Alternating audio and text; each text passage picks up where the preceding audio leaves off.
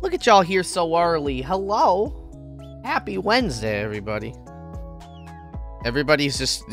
what it is that y'all are so excited to hear me do my Instagram spiel, huh? Is that all it is?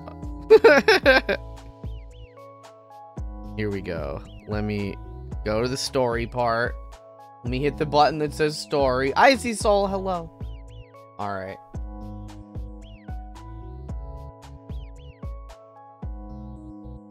Oh, Herlock Sholmes.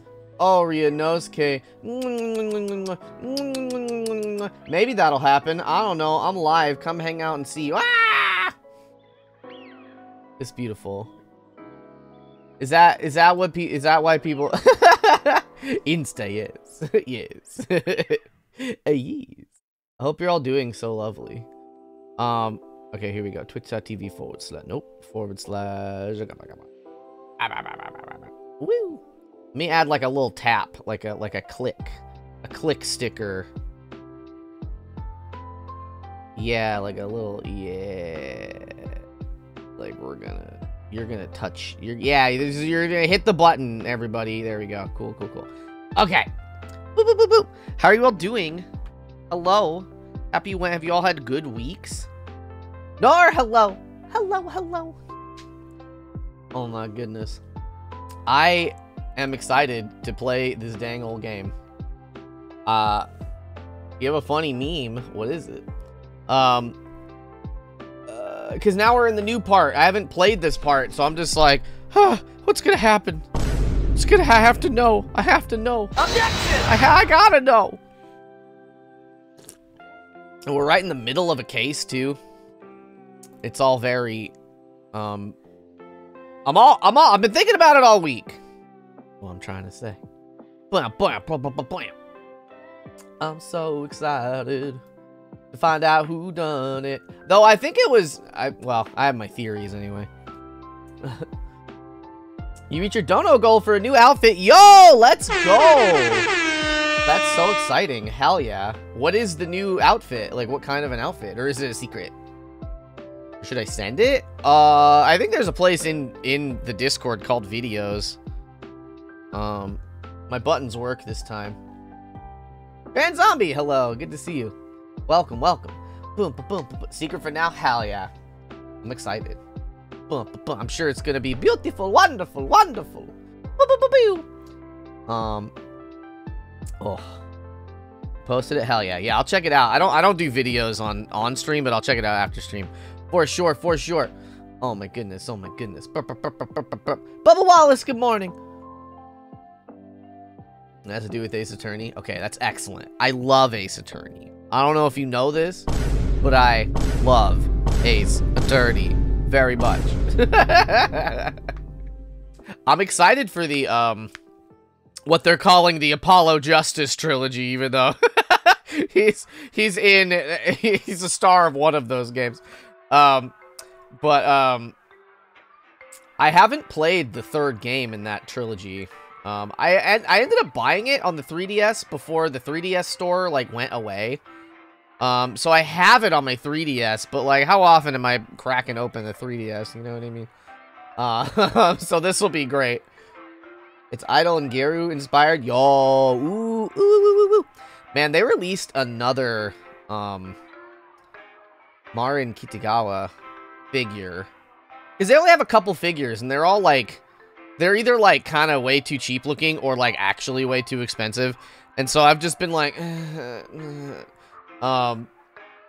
But they released another one that, like, is kind of in the middle. And I'm tempted. Chat. Hello and welcome! Happy Wednesday! How Wednes are you feeling this day? Shark Spade, I love you. You can't have a glass of milk. I can't have a glass of milk ever. Or I'll have a bad stomach. You shouldn't drink milk just anyway. Milk's not good for you. Milk's like actually really bad for you if you just like drinking milk. Like cow milk, dairy milk. It's bad for your bones. We've been lied to our entire lives. They were like, hey, it's good for your bones. That's 27 and a half months? Oh my goodness. That's so long. I love it. Man, I remember meeting Sharku on that old clock app. You're so new to this chat. I just really like milk. That's okay. It's okay to be wrong. I'm just kidding. I'm just joking. No, I feel like, okay, this is a story. Listen, before we get to the video games part of the stream, which is all of it, I'm gonna I'm gonna tell you a story from my childhood. So when I was a wee babu, a sweet baby boy, I don't want to be wrong. If this is wrong, I don't want to be right. They had the commercials where, yeah, I met you before VTubing on your cosplay account. It was crazy. I've always been short. This isn't just a bit for VTubing. I'm a very short human being. I thought I was 5'1", and then we like, we measured me like at some point in the last year or two, and it seemed as though I had shrunk a little bit. So I'm in between 5 foot and 5'1". I don't really know, but I've always been short. And when I was growing up, they had the milk commercials. It was before the Got Milk campaign, I think. But it was Big Milk doing a lobby, and they were like, hey everybody, drink your milk because it'll give you good bones and you will grow up big and strong and tall specifically. So I was like, well, I'm so short, I want to be taller. I don't know how short that is. I don't know how many centimeters that is. I only know inches. I'm sorry. And so every day, and this probably isn't actually true, but, well, hello. And, I felt like I was drinking a quart of milk a day. And that's probably not true, but that's what it felt like I was drinking. And then every night I was getting stomach aches, and my parents didn't understand that I was consuming all this milk. Or they didn't, you know, I don't know. They didn't think about the possibility of lactose intolerance. But like for weeks and weeks, they were like, I was getting sick to my stomach, like really bad every single night. And like I was, you know, I wasn't sleeping well and all this stuff. And so they finally took me to the doctor, and the doctor figured out very immediately, like, oh, he's just lactose intolerant. And they were like, oh, yeah, oh my God. And so I never drank milk again. Not really, but but now I don't even like it. I think that the taste of just dairy milk, like if I was to have it as a beverage, disgusting. But maybe that's just my body telling me like, hey, this is gonna hurt you, so don't have this. Yeah, almost everybody in this chat is probably taller than me. Bubba Wowwiz. Bubba Wowwiz. Milk doesn't make you grow. It makes your tummy ache. It makes my body sad. Lots of people just drink milk. I mean, usually it's like with food, I mean, but like sometimes it's not. People just like it. I'm loading up the game. Yeah, show it up in the corner. 3 of 4 hard-boiled eggs. That's a lot of hard-boiled eggs. I don't like hard-boiled eggs. My fiance took me to get ice cream, and I got some because I didn't want him to feel bad. Oh no, oh no. Yeah, ice cream and milkshakes will also very potentially mess me up. Kudos to y'all. Yeah. That's good for you. I think it's a cultural thing. I drink it with food because you saw your grandpa do. I think the older generation, like, they were more into milk consumption. Poison Kitty, I like chalky milk. And I'm lactose until I pay for it later. I live in California. I mean space. So we have a lot of non-dairy options for anything. There is an ice cream place very close to where I live that offers they have soft serve. Oh shoot, it's just going. I loaded it up and it's just going. Oh jeez. Okay, sorry.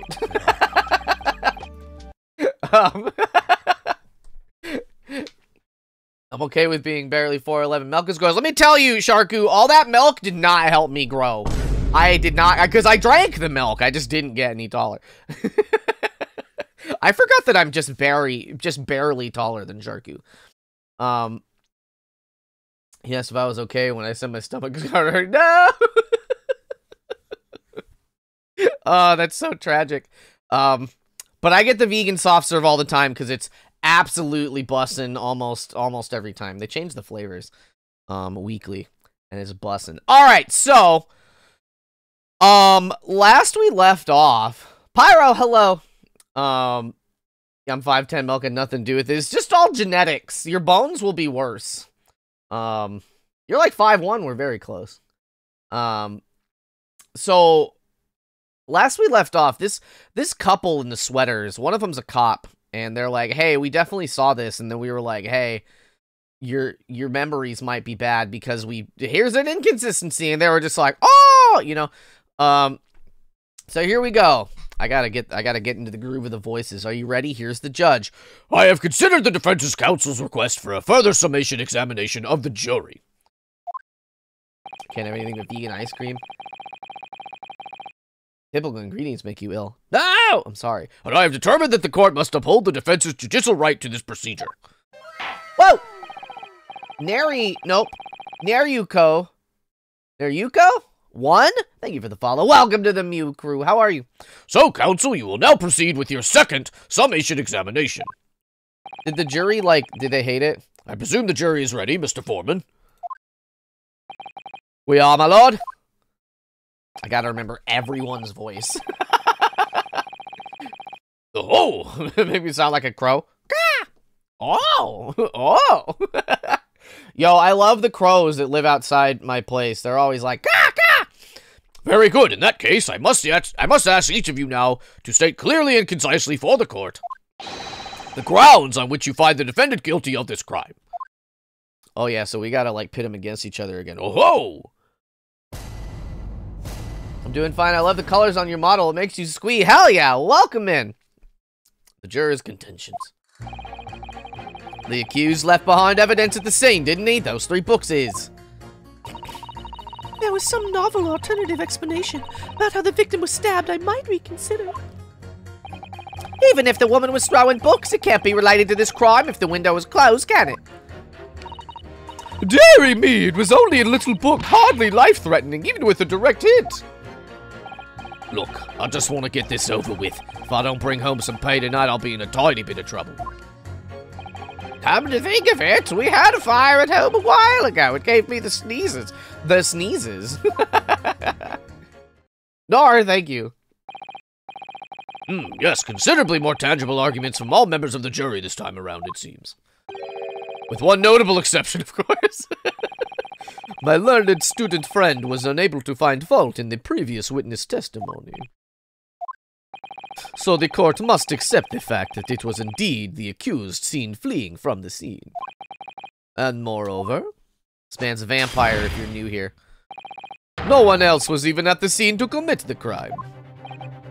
Well, if the eyewitnesses are correct, it would seem if the conclusion is somewhat set in stone.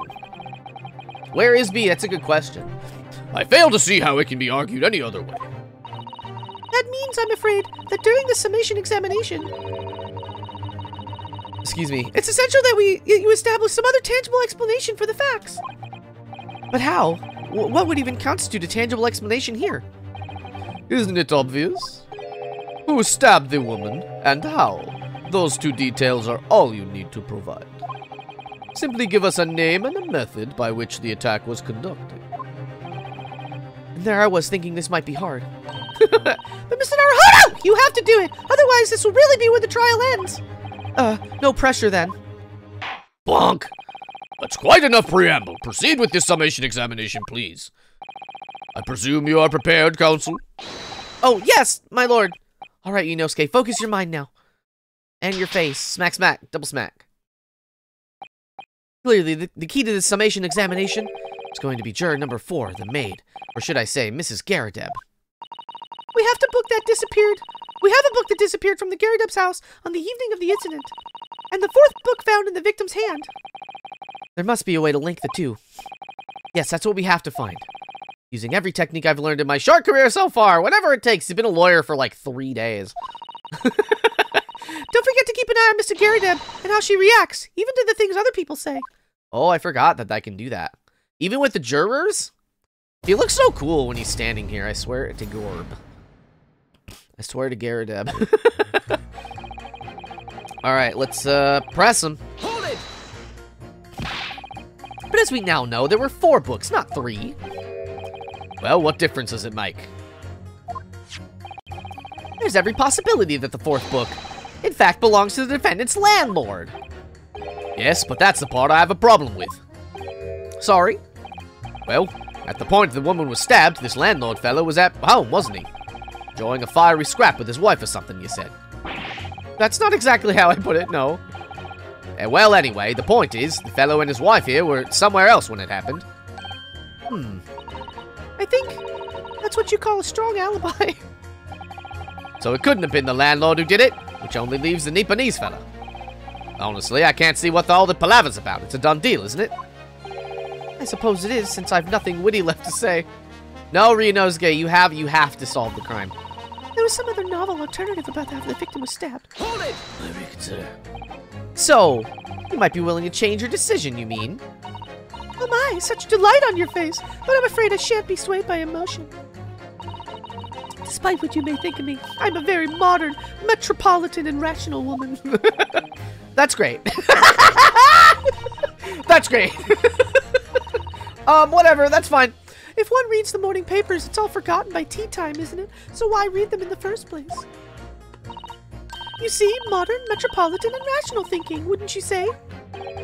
And not at all extreme. As I see it, an overwhelmingly suspicious Japanese man has been implicated by overwhelmingly strong testimony. So despite 1 or 2 minor puzzlements, I do declare that the man is overwhelmingly guilty. Modern, metropolitan, and rational logic would just... Overwhelmingly. She has so much to say, but Us modern gals are always delighted to embrace new fads, you know. So I'd only be too happy to consider an exciting new theory if you could come up with one! I'd be happy to do that too, if only I could. Let's do our very best not to disappoint the modern and metropolitan... I can't, I want to say metro politician. Neapolitan. The Neapolitan young lady. Right, I'm glad you omitted rational there. Alley Cat, hello, how are you? Even if the woman was throwing books, it can't be related to this crime if the window was closed, can it? Hold it! But what about the possibility that the window was open? Be a voice actor, thank you. If somebody wants to hire me, I'll allow it.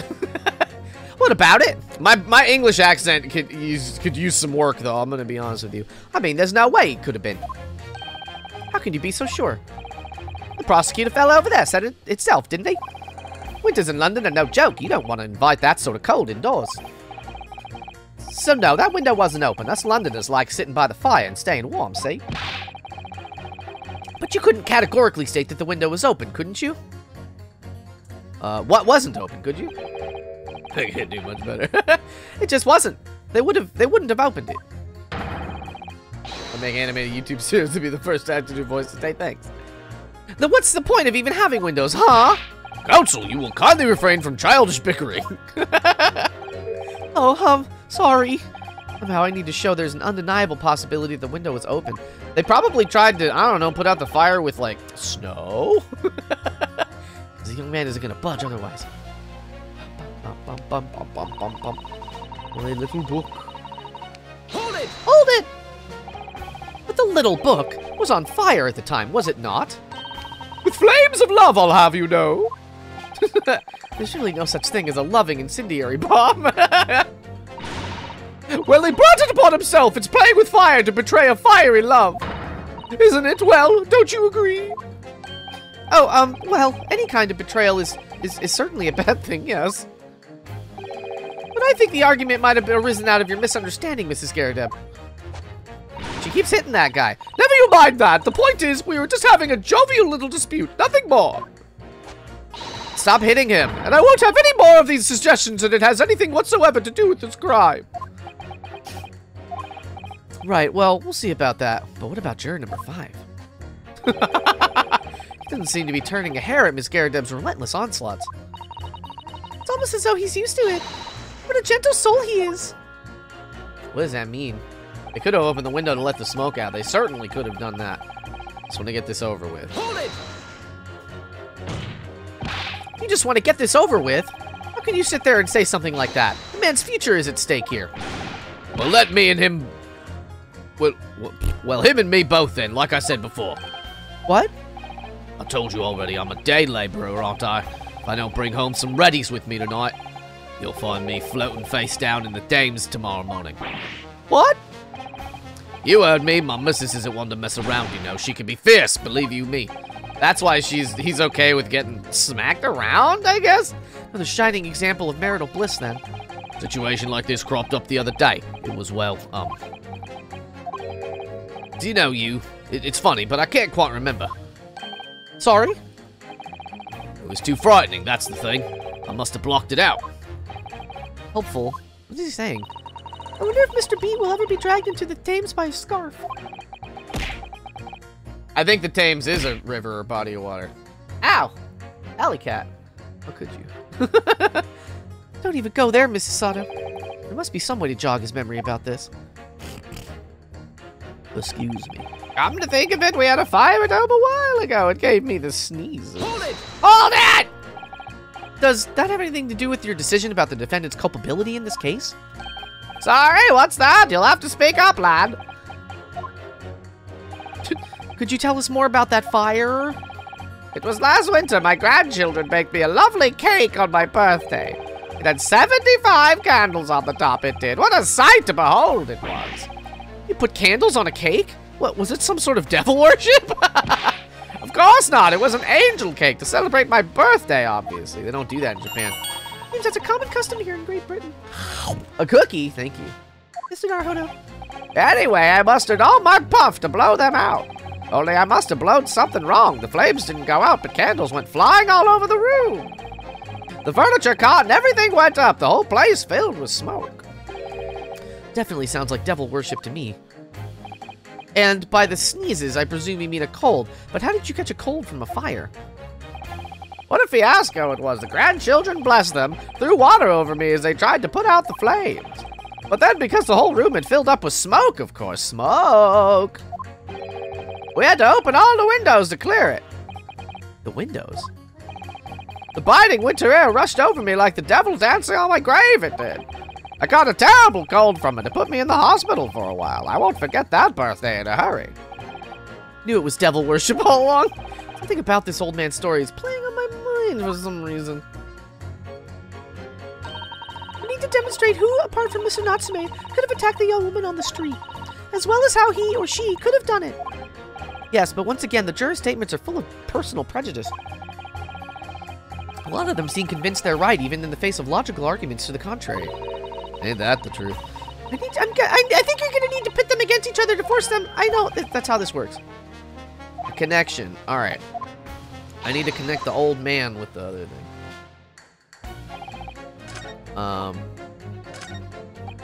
Wait. It was okay, so we're gonna pit. Yeah.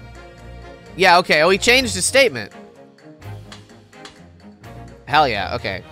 Pit. Objection! Yeah!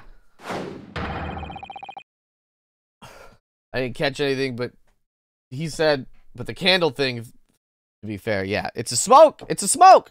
These two juror statements clearly contradict one another. They do? How exactly, counsel? Don't point at me again, I told you it wasn't me.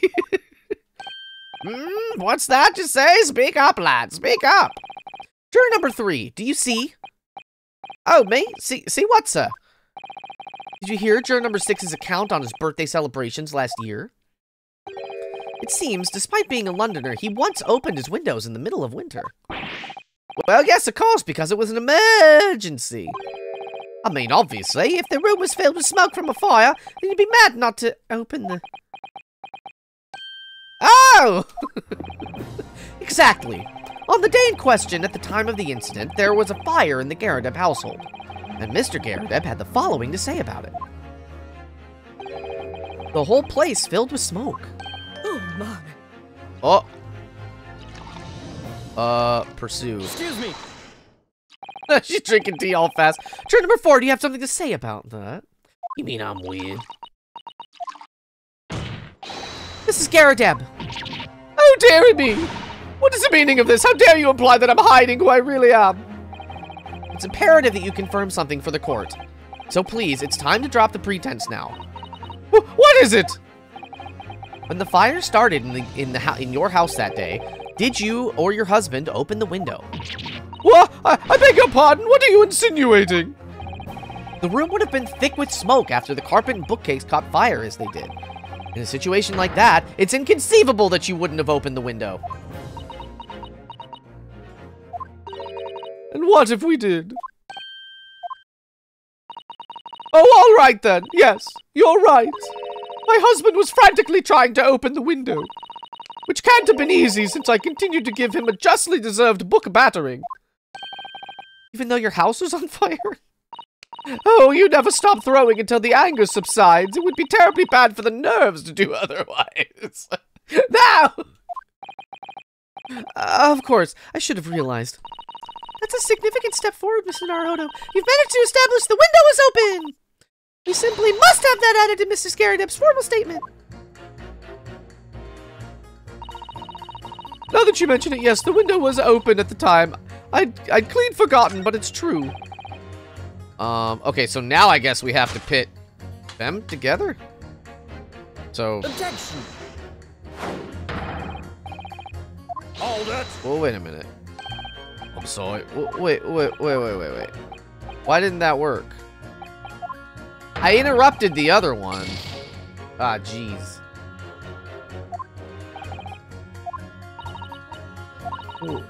But...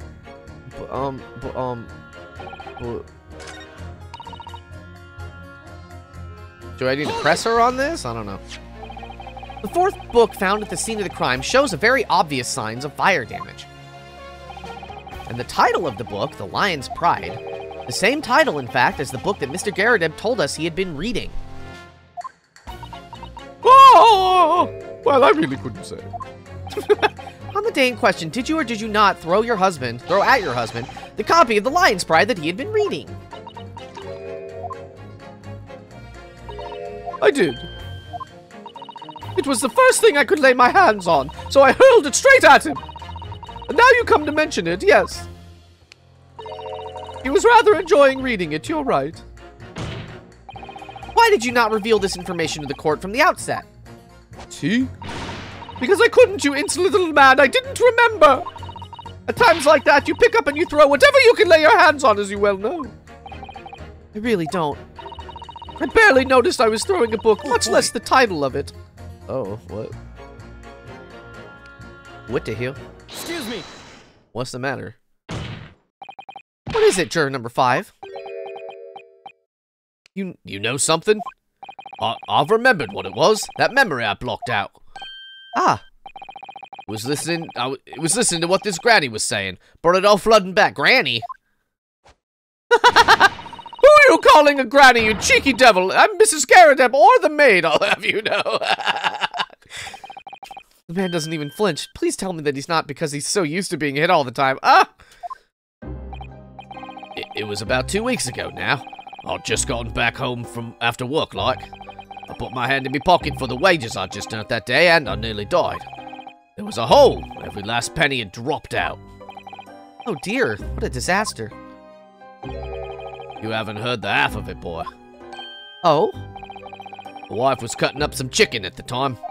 I could have hardly get the words out, but I told her straight, I've lost the day's wages, love. Next thing I knew, the blade was whistling past me ear. Stuck into the wall next to me, it did, about an inch deep. No words, just terror.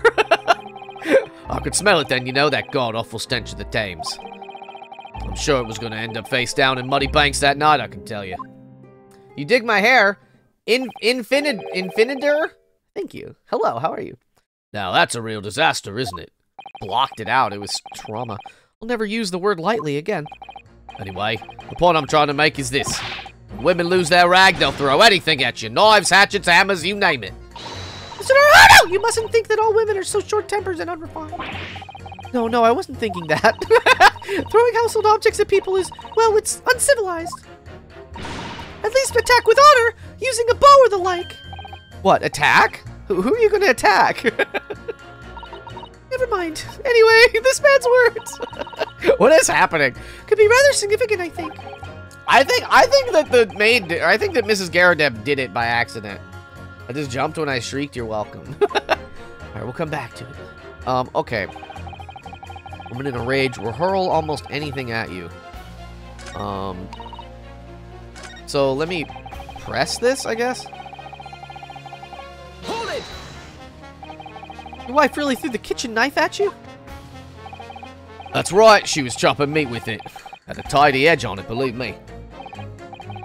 Still, it's all memories, isn't it? It started with that smile she threw at me when we were courting. My teacher asked if I was okay. Oh, no! And since then, the list of things she's thrown at me has grown along with our relationship. I nearly choked on this. She says Mr. Naruhodo so often, so I just start yelling it. There was a cup, then a glass, then a pot, a kettle, a chair, a wardrobe, a cooker, a bathtub. Your wife must be even beefier than you. And things came to a head last week when she threw me right into the Thames. Still, she's not so bad when she's calmed down. She's a little sweetheart, really. I'm so happy for you. You want to know what I think? I think this whole idea of ladies first that we're so obsessed with in this country was thought up by some clever lads who'd been tossed into the Thames a few too many times by their wives. It's a very interesting theory. What a terrible thought. It was a good sandwich, though. I love sandwiches. On the face of it, Stir's statement just sounds like a really extreme anecdote. But I think it might turn out to be an extremely powerful weapon. A weapon I might be able to use to make the jurors accept an alternative explanation.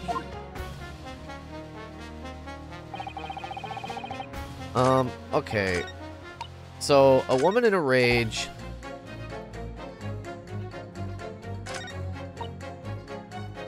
Yeah, okay, so I think maybe I need to pit. So she says there was some novel alternative explanation. But if she threw a knife out, that's what I thought happened. Objection! Yeah, here we go, we did it. Those two statements clearly have a deeply significant connection. Guy's equivalent to Arnold, his wife must be Andre the Giant, maybe. Good grief, you mean they don't contradict each other? Explain, counsel, at once. Go back to the comment of the wife throwing the bathtub. She's just a strong lady. Juror number 2, do you think perhaps that this could be one such novel alternative? Oh my, whatever do you mean? An alternative explanation as to how the victim was stabbed in the back. What are you talking about? We've demonstrated that the 4th book, The Lion's Pride, what that was found at the scene of the crime, originated in Mr. Garadeb's room on the top floor of his house. Therefore, it's equally possible that some other object besides the book could have found its way from the Garadeb household to the street below. What's that now? After all, Mrs. Garadeb could have thrown any number of different objects at her husband. We'll have her on trial, and we're all over here like, monkey. Isn't that right, juror number 4? What are you insinuating now, you little beanpole? I'm beginning to think that, ever since the true origins of this book came to light. Yeah, you do. He have a katana. It's just his friend's soul, not his boyfriend. They definitely weren't dating. Perhaps she's had a feeling this might be what happened. Now, you listen here, you Eastern Gala.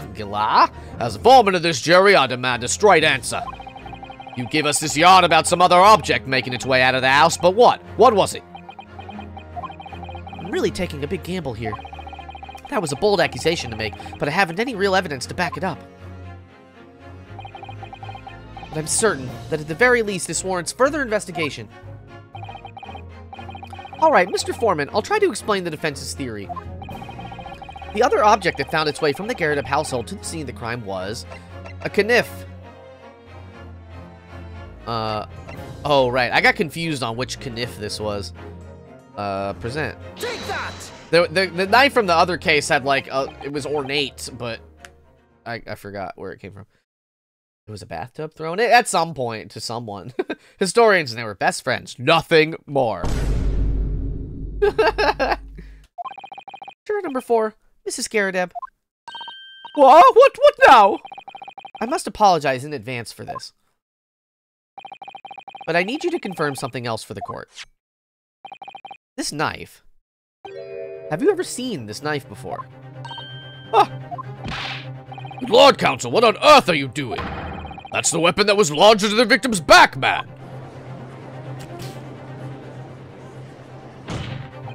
My lord, remember that when the victim was attacked, Mr. and Mrs. Garadeb were in the throes of an argument. Mrs. Garadeb was hurling anything she could at her husband, who had been backed up against the window, a window that had been opened to clear the smoke, and through which a book sailed to land at the crime scene. You can't seriously believe that. The book was found in the victim's grasp. Are you saying that it flew out of the window and across the street to land neatly in her hand? Even my missus hasn't got aim like that. Yes, I admit, there are many details we don't yet understand. But that's the point. That's precisely why we must not allow this trial to end. Not right now. Oh my. Ah! Mrs. Garadeb, your answer, please. Have you seen this knife before or not? Oh!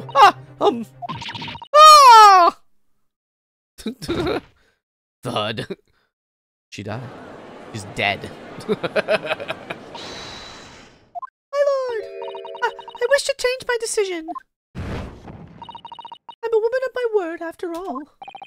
Just kissing the homies, no big deal. Thank you, madam. Yes, I agree. I certainly didn't see this coming, but I just don't think it would be right for this trial to come to an end now with so many unanswered questions. Mr. Foreman. I have to agree. Not that I think the granny did it, mind. Yes, you know what? I'm not quite happy about this at this moment either. All together now, ladies and gents. Boo boo boo boo! Yay. Mean a sandwich. Everybody's got sandwiches. I want a sandwich. We did it!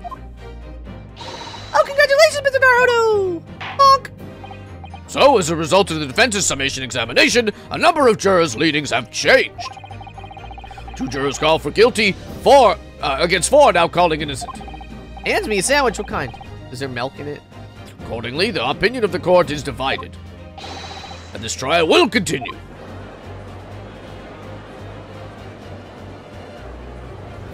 Yay.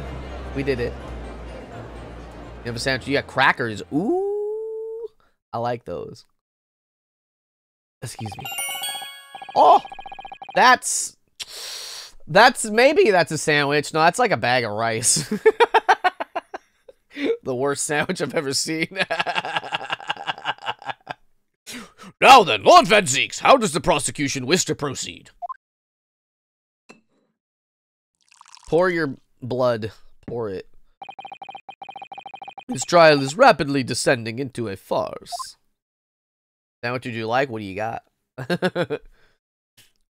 I like turkey. I don't really like roast beef sandwiches very much. Like a corked wine, the first few sips are bitter enough. A rice skull can be a sandwich. Is a Hot Pocket a sandwich? Discuss. But what follows is so repugnant, it's good for nothing, save the gutter. If I may, Lord Van Zeeks, the defense has just put forward a credible alternative to explanation for what happened. Credible? Is that your considered opinion, Mr. Foreman? The defense's argument is a joke to which I barely know how to respond. But let me start by insisting. The hot dog a sandwich? I like turkey sandwiches. That you must all familiarize yourselves better with the relative positions of those places being discussed. What do you mean by that? What's his angle this time? It should already be more than apparent that between the crime scene and the Garadeb household runs a rather wide street, Briar Road. We were there. Which means that the distance from the Garadeb's household to the scene is some, yes, 15 yards. It's him, Alley Cat! Let me see, 15 yards. It's around 14 meters. 14 meters? Oh, that's a bit farther than I'd imagined. You were there.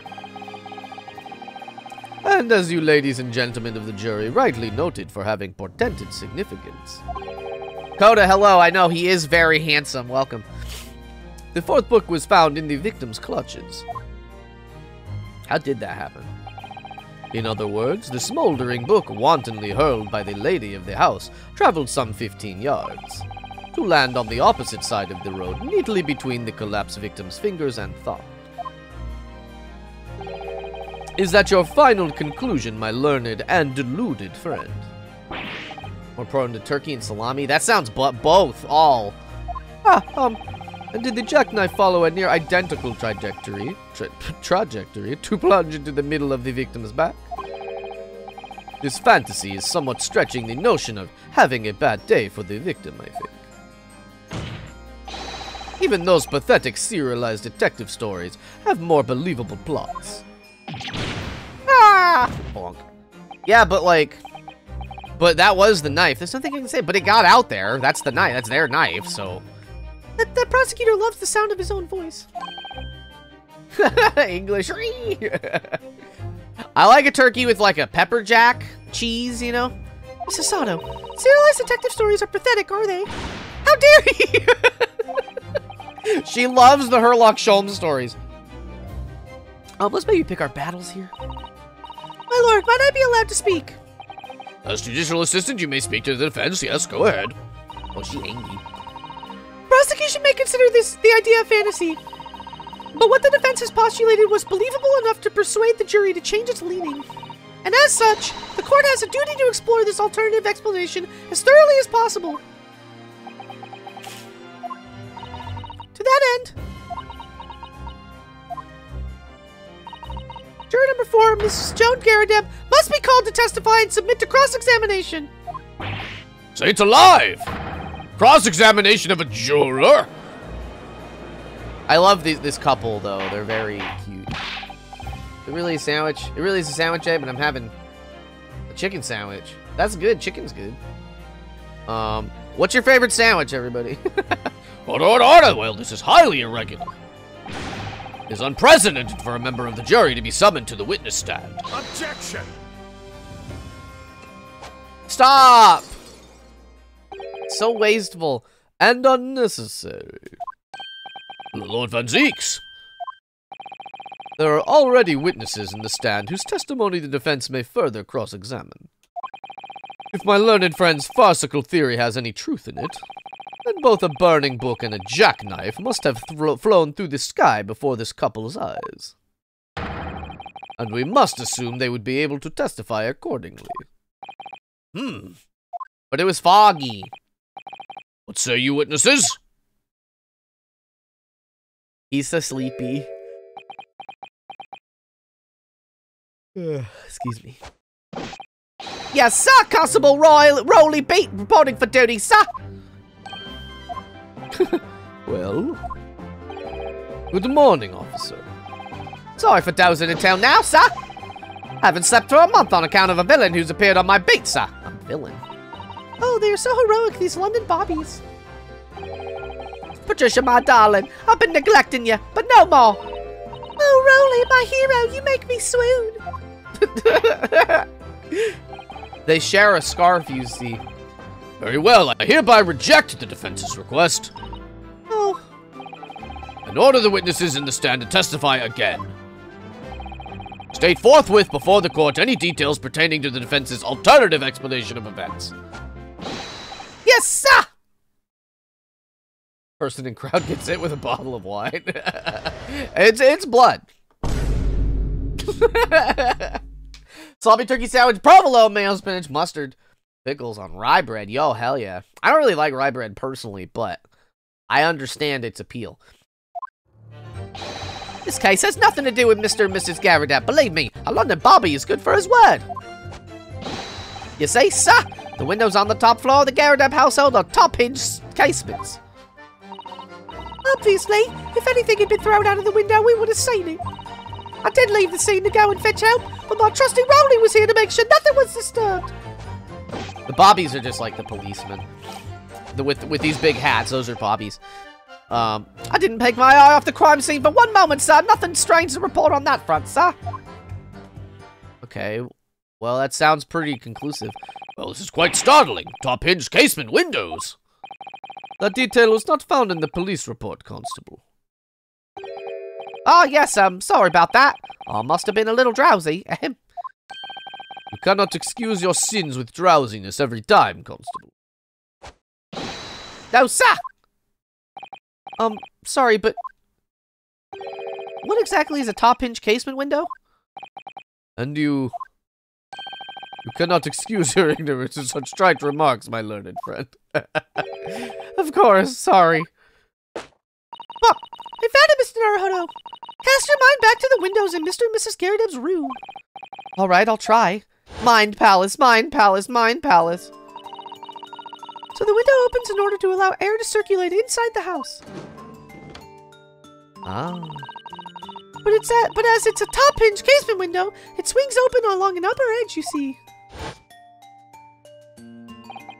I'm glad you've rectified your ignorance. A casement window's most prominent feature is its stay, a metal bar which prevents the window from being opened beyond a certain amount. Apple butter's pretty good. It prevents its opening? This is all news to me. Absolutely correct, sir. In other words, if a book or knife were to have been thrown through the open window, the window, it would have clattered against the pane and fallen straight down to the pavement below. I miss the thick himbo detective. Oh, he'll be back, probably. No.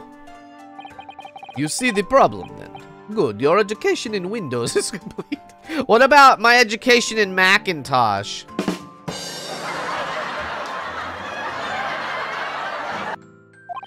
There was never any possibility of either the book or the knife traveling 15 yards over the road. Apple butter? It's apple. What do you mean, what's apple butter? It's apple butter. It's butter that they made out of apples. Yeah. Why do I have two of these open? Oh, God. Hold on. Is it this one? Is it the other one? Why did I open up? Oh, wait. There we go. Hold on. Apple butter. This is apple butter. That's apple bussin'. Is what it is. You just like put it on. You put it on stuff. It's got like, it's like apples and then you add sugar and stuff to it, you know what I mean? To make it thick, to make it real thick. That's apple butter. It looks like caramel. It does not taste like caramel. At all. It tastes like apple butter. Apple butter isn't as sweet as you'd expect in my experience, but it's not bad. So unless the window pane has been shattered, something we've discounted already. That can't be. You see that, Rowley? The young Japanese man just collapsed in agony. Oh, yes, my darling, I saw it. I saw how they crumbled before me. Oh, Rowley, you're so strong. It's like applesauce, but thick. How is this happening? I haven't even started the cross-examination yet, and already my argument's been destroyed. Counsel, if you could drag yourself upright again, the court awaits your cross-examination. My lord? Oh, good. Another desperate situation.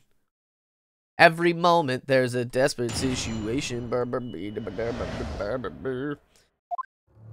Tell me everything about it. Hold it. How can you say that for certain? Very good question, sir. And the answer is this. It has the noble founding principles of a force written on it as a reminder to all those policemen of our sworn duty. He showed us that before, didn't he? Did he? I can't say I remember. It was like a week ago. To patrol the streets of London town and uphold the police of the common man, it's what the job's all about. And that's why I can stand here today beside my long-suffering wife and tell you a Bobby's good for his word. While rubbing my tired eyes, admittedly. Sir! Oh, Rowley, you're so manly. Of course I am, my darling Patricia. Oh, Pat.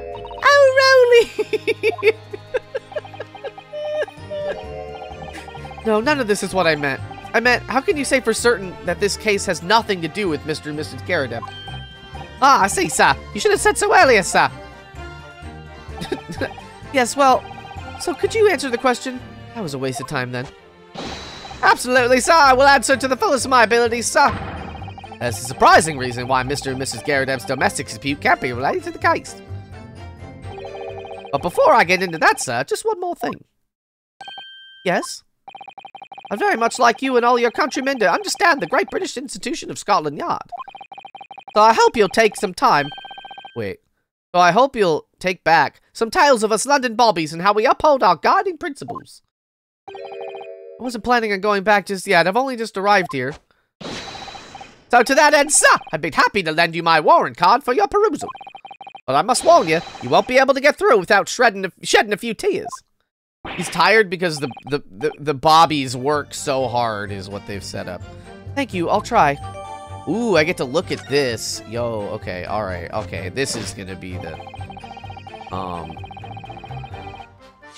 Let's immediately... Principles of policing. Item 1, a policeman will strive to preserve the peace within his allotted beat. Item 2, a patrolling officer is expected to walk 20 miles around his beat every day for the furtherance of community relations. Item number 1, regulations. Any crimes fall under the jurisdiction of the beat in which they are discovered. Item 2, when a crime is discovered on his beat, a policeman must assist with initial investigations and help detectives. Interesting. Okay, this wasn't exactly the smoking gun I thought it was going to be. Butter's cool and I've seen it cheap, but I wish America had vanilla sugar. Vanilla sugar? If you call taco a sandwich, I'll fight you. Fight me. I'm saying it.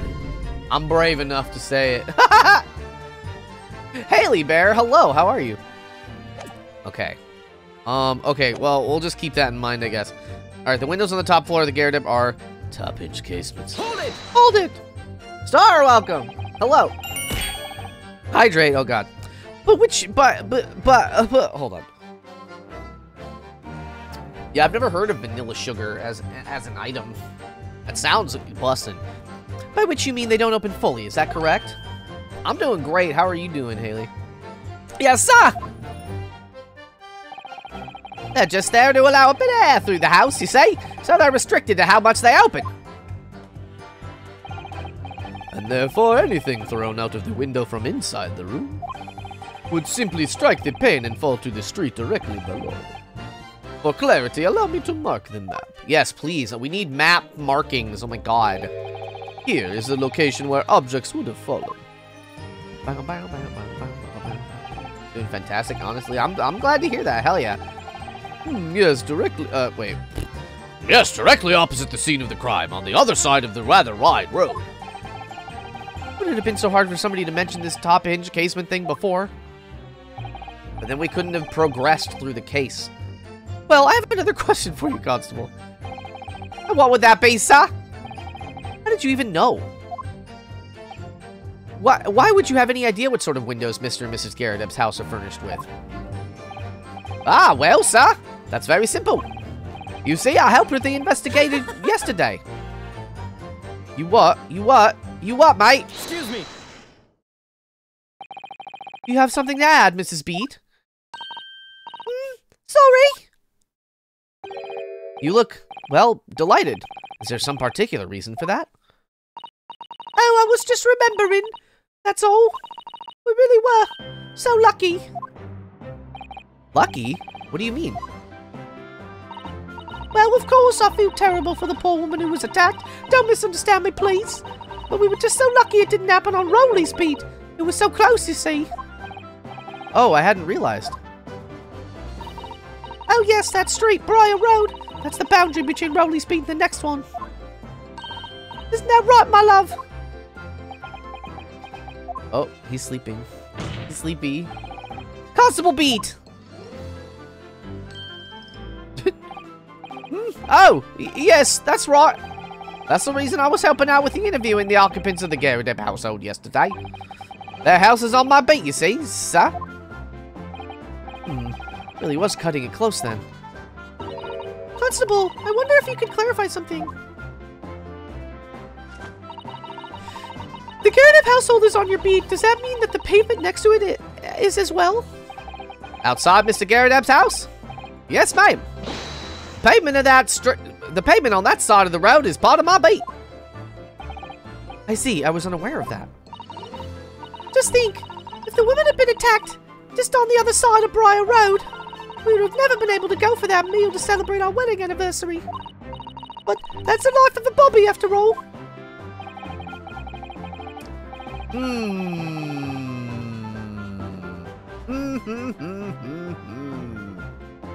That's very interesting. I wonder if they moved the body. I wonder if it happened on the one side of the street, but then they moved it or something. You know what I mean? Maybe they're the criminals. Extraordinary people are Bobbies, tirelessly working for the benefit of all Londoners. Can I do a quick thing? What is it? Maybe. Do you know what I think? I think it was the good Lord's way of rewarding my roadie for all his hard work. Galaxy, hello. They're all sus. And they were all sus. Don't you think so, my darling? That must be it, Pat, my love. That must be it. I think perhaps we should make sure that we have the information officially on record. Leave it to me, Mr. Naruhodo. I'll take care of it immediately. Case file. Pavement where the victim was found lies just outside of Constable Beats Beat, the border of which runs down the middle of Brighton. And now it's my turn, I think. A mushroom? Thank you.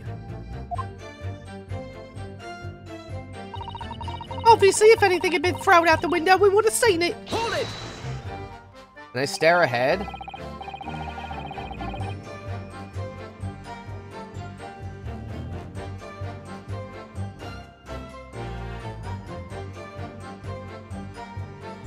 There you go. But according to my notes here, the sun had gone down already and it was dark. Oh, but Rolly and I were strolling along, gazing at the night sky and looking for our lucky star. Sorry? The star that will guide us to eternal happiness. Can it guide you to answer the question? If a flaming book had cut across the sky in front of us, it would have lit up like a shooting star. And if I'd seen a shooting star, I would have made a wish upon it. And Rolly being inspector, I should have said 3 times at least. Of course, with that smog and everything, we couldn't actually see the stars. In short, are you trying to say that neither a book nor a knife crossed the sky before you? I also love the animations in this game are top-notch. Yes, sir, that is correct, sir. As sure as the night sky in London is starless, sir. It certainly seems like they're telling the truth. And then we saw the poor woman fall to the ground, and so we ran over to help her.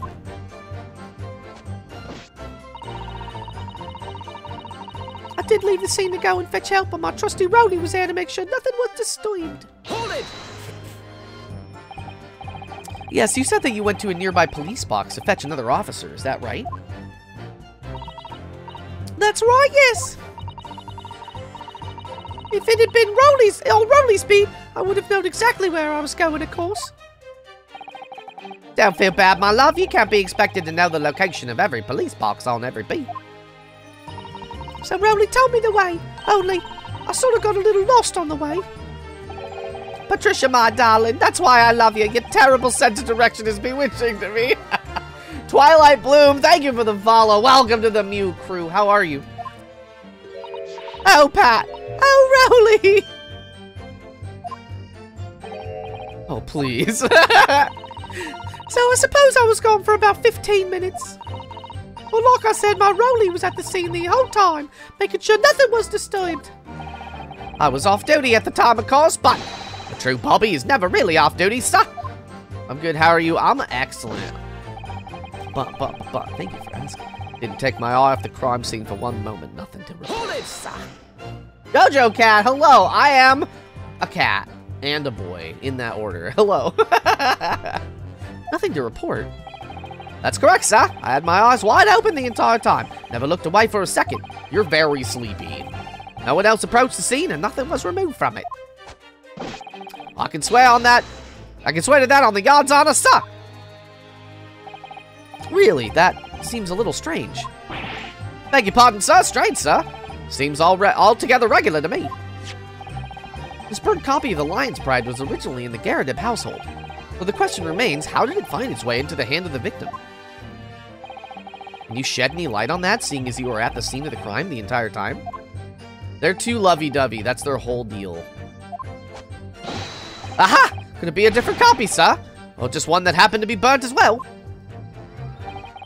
Even if that were possible, why would the victim have been gripping a book like that in her hand? As we can see from this photographic print, she had a bag over her shoulder. Well, sir, that book was in the lady's hands from the moment we arrived at the scene. Is that so? There's something about this statement that's not sitting right with me. The two mysteries of how that knife ended up in her back and how that book ended up in her hand. There must be some common thread between them. Yeah, I think they moved the body. Can I ask you something, please, Mr. Lawyer, sir? Oh, yes, of course. What is it? You're doubting us, aren't you? The mystery. What? I wasn't really, I mean, what's she doing? Please, just because I'm a woman, it doesn't make my testimony any less valuable. Man, she's Oshinoko. Look at her with those eyes. In a D&D game I was playing, there was a bard with an eye patch, and I rolled for charisma, and I got a 19. So I presided him to move the eye patch to the other eye. Was it gross?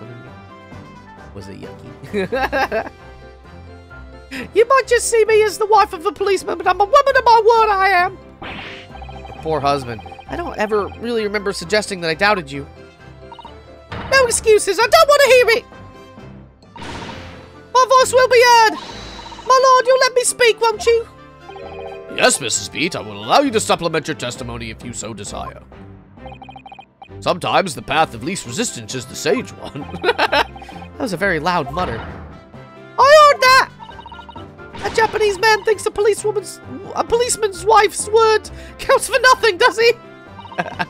Well, watch out, sir. I might let you get away with something like that, but my Rolly won't. Duly noted, Mrs. Beat. Please, I humbly ask you to continue.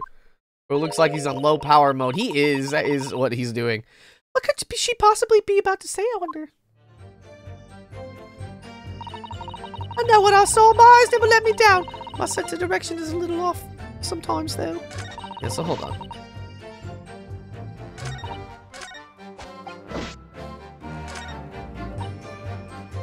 I guess I'll press this. I don't know.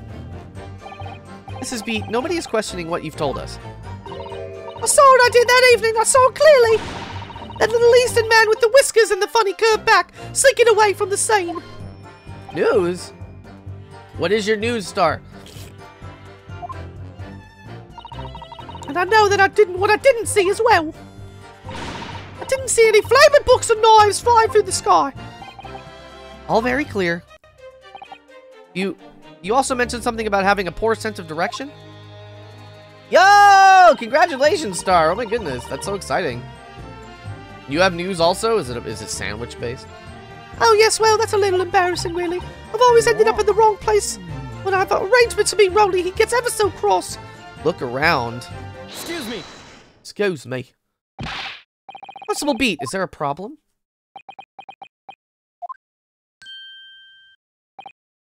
Eh? No, sir. No problem at all, sir. Does your wife's remark now just bring something to mind, perhaps? You recovered from a cosplay incident. Oh my goodness. I'm glad you're recovering. I'm so excited. I can't wait. That's so fun. Oh my gosh. Oh, well, in a way, sir. Yes, sir. I was just remembering that the same thing happened that evening is all. You mean Mrs. Beat lost her way on the night of the incident? Well, you see, I sent her off to find the police box in the next beat over from mine. But she was gone a fair bit longer than what I was expecting. I thought she'd be back inside 10 minutes, but my darling was gone a good 15. Oh, Rolly, you're such a tease. Lunala, hello, welcome. But the reason I was gone so long was because of the bouquet, silly. The bouquet? Sorry, what bouquet are you talking about? Oh, it was a present for our wedding anniversary. Rolly's so romantic. It's like me waiting to be an uncle. Hell yeah! He saved up for it with farthings and halfpennies he found in the gutter while doing his rounds. He's sleepy. Yes, how romantic. I've forgotten all about it until just now. Had you, my darling? I was playing a character with heels and a big-ass dress, and I kind of tripped. What character? On your tailbone? No! That's the worst. I got dropped on my tailbone as a child by accident, and I'm just sort of never been the same. I'm doing great, Lunala. How are you doing? Oh, yes. But that was just between us. Wait. What did she say? The bouquet? Was the bouquet a secret? You have to promise. Really? Oh! What was that all about? Possible Pete looked very obviously troubled during that exchange. Ruby Tojo. Ooh, hell yeah. That's fun. I'm afraid I can't offer any useful insight, Mr. Naruhodo. But I'm quite sure of one thing. We have to ask Miss Beat about the bouquet. Ms. Beat, the bouquet you just mentioned. The bouquet? Bouquet? I don't know. I'd like you to add details about it to your testimony, please. Oh, really? I'd love to. But it's a secret. Uh-oh.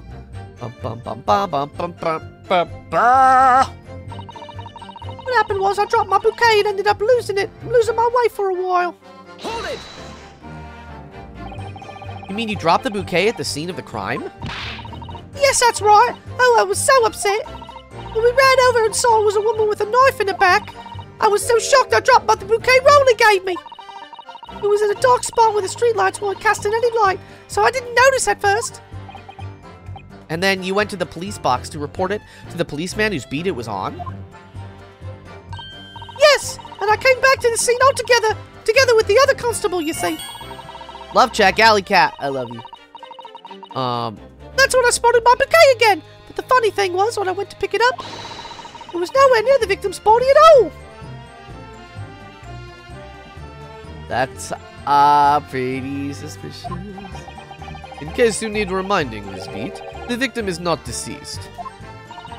I was all flustered for a moment before I heard a voice calling me from the other side of the road. No, Rolly did something. Your husband, presumably? That's right, silly me. I'd gone over to the wrong side of the street. He moved it, I'm telling you. Although I'm going to blame the bouquet this time. I can't think of how it got there. I really can't. The bouquet somehow moved from one side of Briar Road to the opposite. No. Curious indeed. Isn't it? But the worst of it is I forgot to pick up the bouquet up. Forgot to pick the bouquet up again when we left the scene. The beautiful rose Rolly bought me, with that change from the gutter he's been so long collecting. Oh, he being quiet. By bouquet, do you perhaps mean this sorry solitary rose? Oh! Oh! Yes, that's it! That's the bouquet Rolly bought me for our anniversary, with those bits of change he found from the gutter. And watermelon? Yo, hell yeah. Maybe just call it a rose. Tell us, Lord Venzies, where did you come by the flower? According to the report by the police officer in charge of the crime scene investigation, it was found on the edge of the pavement in front of the Garrideb household. Y'all! I'm telling you, Rolly moved the body for some reason. It's not dead. I call it a body also, but in front of the Garrideb's household. Although it wasn't noticed until the morning as it lay where the street lamps cast no light. It was believed to be of no relevance to the case since it was found on the opposite side of the thoroughfare. Oh, thank you, sir, thank you. Could I have it back now, please?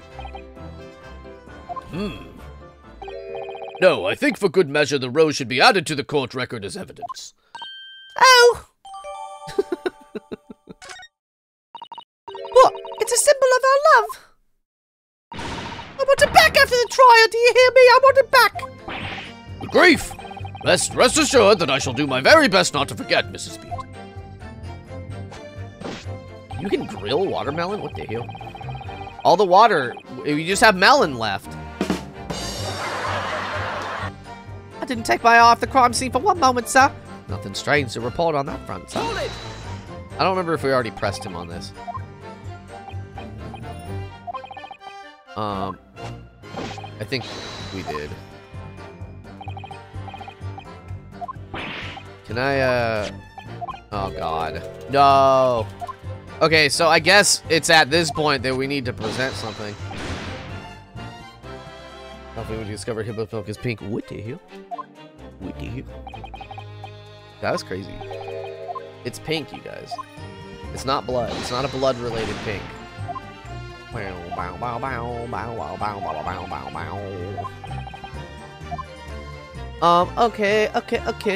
What do you make of all this? Is this, I believe I'm starting to get a picture of what really happened here now. The fourth book that had no business being at the scene of the crime made me sure that Mrs. Garrett was hiding something from us. It's becoming increasingly clear that someone else has been hiding something from us as well. Yeah, Hibbles milk is pink, I'm telling you. I think I may already be armed with everything I need to strike a decisive blow here. This time, it's going to expose the whole truth about this mysterious affair.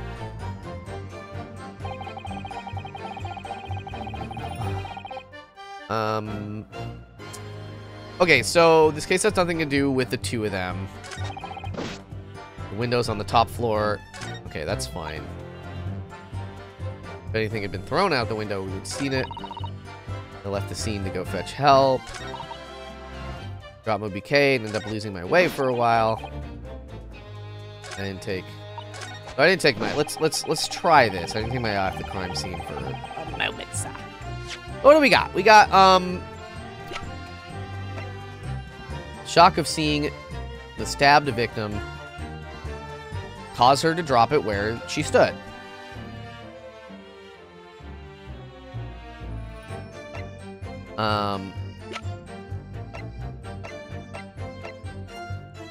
Pavement where the victim was found lies just outside Constable Beat's beat, the border of which runs down the middle of Briar Road. Is the true secret behind strawberry milk? No! It isn't. Sorry. The secret of strawberry milk? Listen, get close. I'm gonna tell you the secret of strawberry milk. Are you ready? It's strawberries. Don't tell anyone. That's a secret. Alright, so I think I'm gonna save. Because I have a sneaking suspicion that I'm gonna get some stuff wrong here in my attempts to try this. This feels like one of those things where you have to get just the right combination of things, even though I have a picture of kind of what's going on. So I dropped my BK and ended up losing my way for a while.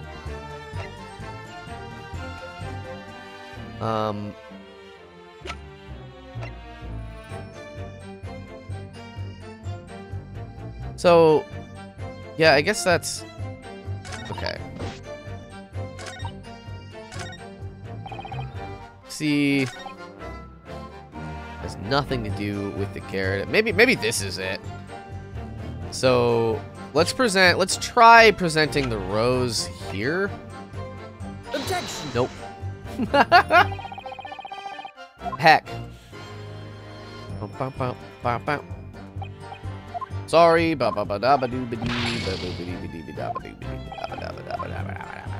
Okay.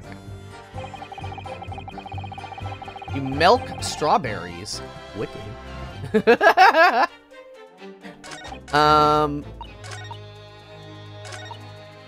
dropped my bouquet. Okay, so let's try this.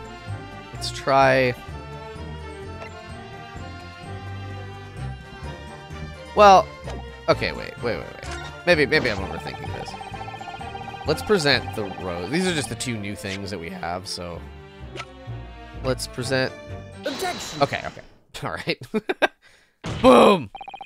You claim, Constable Beat, that there was nothing to report in the 15 or so minutes you were guarding the scene, but that cannot be. What do you mean to say?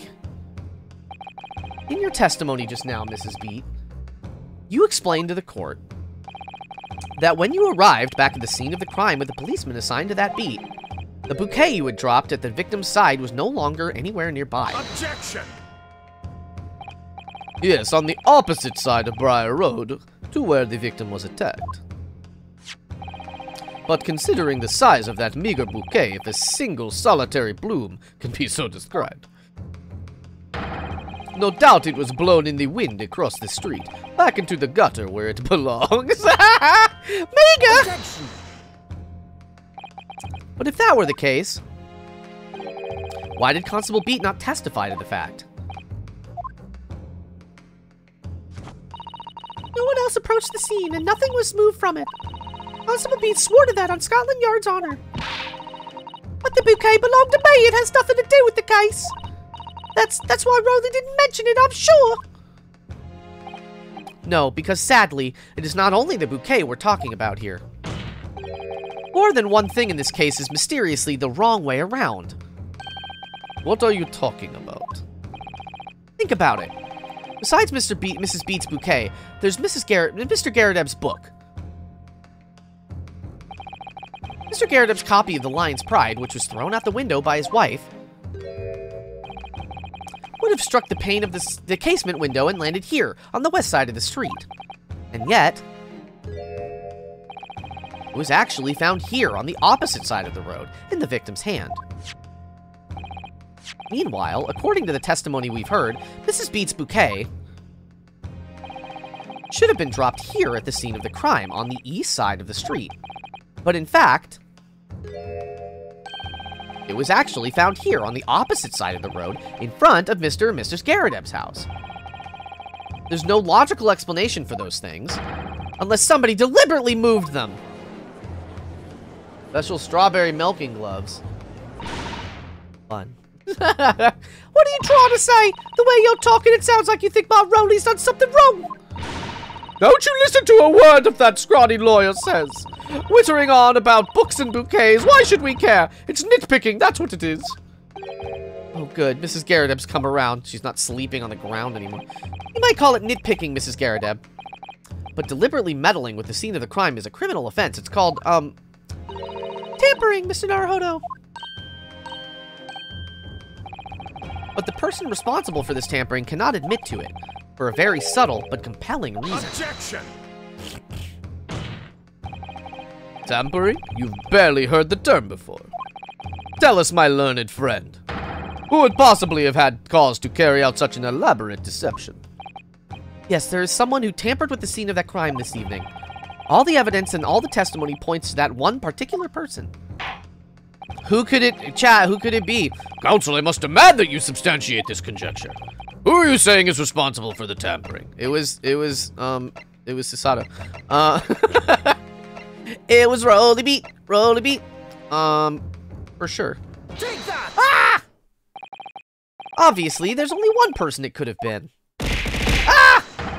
Constable Rolly Beat, it was you! What? A policeman? A member of Scotland Yard? What nonsense! Why would my Rowley do something like that? There's no one straighter than my husband. No one straighter indeed. Definitely not you, Naruhodo-san. Nobody works more tirelessly for the people of London. Mrs. Beat, you said in your testimony that your husband asked you to go to a nearby police box to fetch the officer on duty. The 15 minutes that you were absent from the scene is the only opportunity anyone had to tamper with it. You're making it up. It's all nonsense. It's all lies. Ah! What about the Japanese man with the whiskers? I bet it was him. He did it. Objection! If that was true, Constable Beat would have seen him do it. Oh! And forgive me for pointing it out, but when you dropped your bouquet, Mrs. Beat, it was after the defendant had fled the scene. Getting knocked out with all that swinging. Ah, well. Objection! First you make the accusations about the landlord and his wife, and now you incriminate a policeman as well. But your accusations lack one very important thing. You claim the crime scene was tampered with, but there is only one reason anyone would commit such a reckless crime: to hide something. That's right, he's right. My husband and I just happened to be there, that's all. Why would we have anything to hide? It doesn't make sense. You've offered no motive for this alleged tampering, and until you do, your accusations are nothing but empty threats. Yeah, he looks like literally Dracula. Shark. Your hair's shiny, what do you mean? Constable Beat had a very good reason for wanting to tamper with the scene of the crime. That's the key to this entire affair. Mr. Naruhodo, have you managed to solve this mystery? You solved that mystery, Naruhodo-san? Counsel, you have made a very serious accusation against a London police officer. If you are mistaken, I'm sure I will not need to point out that your reputation as a lawyer will be irrevocably damaged. With that stark warning in mind, you will now explain to the court the motive for this alleged tampering. Luna Faye, hello, hello. Welcome, welcome. Yes, my lord. Breathe about it. Constable Beat's motive for tampering with the crime scene was to hide, where the victim fell. I think. Yeah. Because it was on his beat, but he didn't want it to be for some reason. Where the victim fell to the ground. That is what this Bobby had to cover up at all costs. What? Where the victim fell? You mean where she was attacked? What are you talking about? I told you at the very start, didn't we? On the pavement of Briar Road, we saw it happen, remember? He was right here! As if anyone didn't already know. That's certainly what everyone has been led to believe. But in fact, that isn't where the victim was stabbed at all. What? What? You what? You what, mate? It's me, Patricia. I'm beginning to wonder if this tumultuous trial will end. Where this tumultuous trial will end, counsel. If that's your assertion, then the court is dying to know, my Nipponese friend. The poor dude. Where are you proposing that the crime actually took place that evening? I mean, like here-ish. Take that! Just around there. But that's on the opposite side of the road. I don't understand. This is the fourth case, Shark, of the first game. On the evening in question, Mr. Scaradeb's book fell directly down from the open window above, and your bouquet, Mrs. Beat, never moved at all. What did move was the scene of the crime itself. Yeah, he's Vampire Edgeworth. Good Gracious! Objection!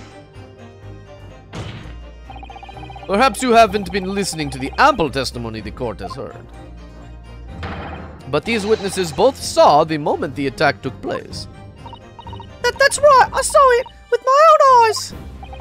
It was 5 o'clock in the evening and already dark. There was the typical London fog on the ground. When you saw the incident unfold and ran into the victim's aid, that was actually on the west side of Briar Road. No, that's not true. It can't have been. Constable Beat then arranged for you to be absent for a while by sending you for help. During the 15 minutes you were away, he transplanted the crime scene. He moved all the things shown in this print, the victim herself, the 4 books. He moved everything, in fact, to the pavement on the east side of Briar Road. Extraordinary. But the constable overlooked one thing. What? What did he overlook? The bouquet, I presume? That would make us Van Helsing Phoenix. Yeah. Not no. But yeah. Exactly. The prosecution told the court just a few moments ago about the discovery of the rose bouquet. Lord Van Zeek said it wasn't noticed until the morning as it lay where the streetlights cast no light. Yes, it couldn't have been seen in the dark, obviously. Which is why it was only the bouquet that was found in its original position on the pavement on the west side of Briar Road. And that is the defense's theory about what really happened that evening. How do you respond? Constable Rolly Beat. Uh-oh.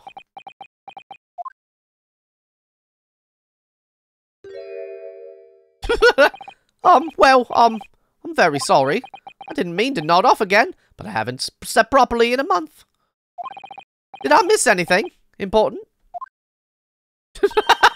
Oh, Rolly! It isn't true, is it, what the lawyer said is all lies, isn't it? I know it is, because you're the most upstanding, righteous man I know. I had a dream. A terrible dream. All the things I did that night. Everything come out. Everything exposed. Van Zeek's is like, really? Only it seems it wasn't a dream at all. Good golly!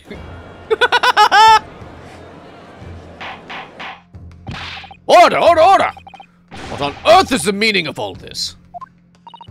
Oh, Rowley, why? Why would you do something like this? Moving a corpse is a criminal offense, isn't it? It's not dead. She's not dead. Watching the victim dead should be one too. Constable, explain yourself. Why would you do this?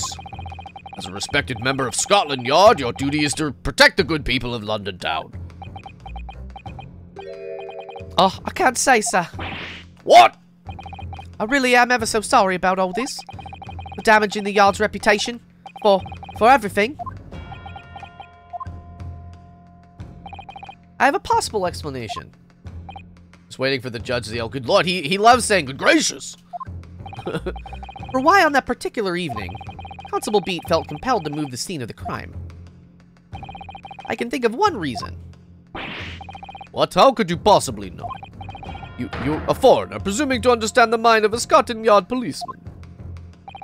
And yet, Lord Van Zeeks, it is this foreigner who has uncovered the startling truth of this matter thus far. I believe it would be beneficial to the court to hear this extraordinary young lawyer's testimony. Counsel for the defense, if you please. Yes, my lord. Now then, I think you had better show us some evidence. At once, my lord. I'll show you the evidence. England, Japan, it makes no difference where you come from. Human emotions are the same. And I think I have a fairly good idea of the feelings behind this man's actions. Gives away the motive for Constable Beat's unthinkable actions. I think it's the, I think it's this. Because he's a sleepy boy. Any crimes fall under the jurisdiction of the beat in which they are discovered. Crime is discovered on speed. A policeman must assist with initial investigations and help detectives. I think they were on the way to dinner, and he didn't want to deal with this. He wanted to take his wife out, so he just moved it to a place that wasn't his beat, so that he wouldn't have to deal with it. You know what I mean? It's not that malicious, probably. We're gonna present this. I think that's gotta be it. I realize that I'm a foreigner in this land, and I have only just arrived from Japan. Which is why all this information about London's so-called bobbies is completely new to me. I've learned that, though, through honorable patrolling the beat is the most demanding work in the world. For example, keeping the peace, looking after the citizens on his beat in all kinds of ways. There's no doubt that this young bobby is charged with a great deal to do each day, certainly. But for Constable Beat, that day in question was special. Special? How? On account of this bouquet, my lord. Oh yes, it was our very first wedding anniversary. Oh, Zeeks gets it. Constable Beat had worked so hard to be able to afford this simple gift for his wife, and was so looking forward to taking her out for a celebratory meal. When he and Mrs. Beat stumbled upon a crime along Briar Road. When he saw that shadowy figure through the fog collapse on the pavement ahead of them, what must have gone through the man's mind? But sir, just on that one particular day, I was looking forward to celebrating my wedding anniversary. Mrs. B puts up with a lot being married to a bobby like me. I wanted to show my dear wife how much I care. I feel like Van Zeeks is probably not a bad dude. I think, like, we're being set up to assume that he's, like, a murderer outside of court. But that's not actually true, but I don't know. I'm curious. This is the warrant card that Constable Beat offered to lend me earlier. Inside, among the rules for patrolling policemen, it says, when a crime is discovered on his beat, a policeman must assist with initial investigations and help detectives. Aha! I feel like he owns a dog named Sprinkles, maybe. Constable Beat. Is that, or is that not, the reason why you moved the whole scene of the crime that day? Yes. Everything you said. It's all right. So that's it. It was all to do with the boundary of your beat. Oh! Exactly. To summarize, the incident actually occurred on Constable Beat's beat. Gracious! Constable, do you realize the gravity of what you've done? It was the first time since I became a copper that I'd ever cursed God. Stay close to me, Pat. The criminal should still be lurking somewhere. Bonsai is very firm. He insults. But not like who? But not like what? Crimson! Alright, let me read this. Hold on. Crimson, hello. Do you guys know that bakers trade their recipes on a need-to-know basis? Hello, Crimson, welcome! As we ran over to the scene, I had every intention of doing my duty as a police officer. Wait, which, ooh, wait, hold on. Which game is Spirit of Is that the one, that might be the one I didn't play. I don't remember.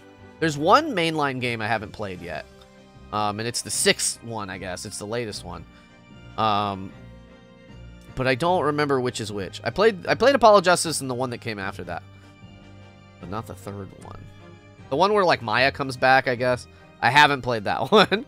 We've got to report this to the station as quickly as possible. But then it dawned on me. I realized where we were, where the victim was lying, and what that meant for me. Oh, with a resub, 20 months! Ow! Hello, thank you. For a second there, you thought I was gonna D's nuts you. I was. I did. Hydrate. You got it. Oh my gosh. I know what that meant for me. When a crime is discovered on speed, a policeman must assist with initial investigations and help detectives. Why here? Why did this have to happen here? And why tonight of all nights? Why? Why? It's a copper's job to guard the scene of the crime, so I told Pat she'd have to go to the nearest police box and fetch whoever was on duty there. It was then, when I opened my mouth to speak, it just came out. I couldn't believe the words that were coming out of my own mouth. This is the next beat to mine, Pat. So you have to get the police box that covers it. Turn right along Mearsham Street, and then...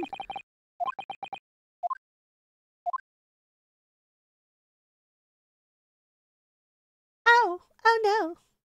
Oh, oh, oh, oh.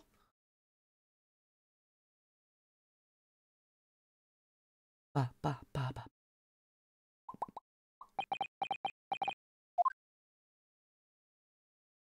Oh!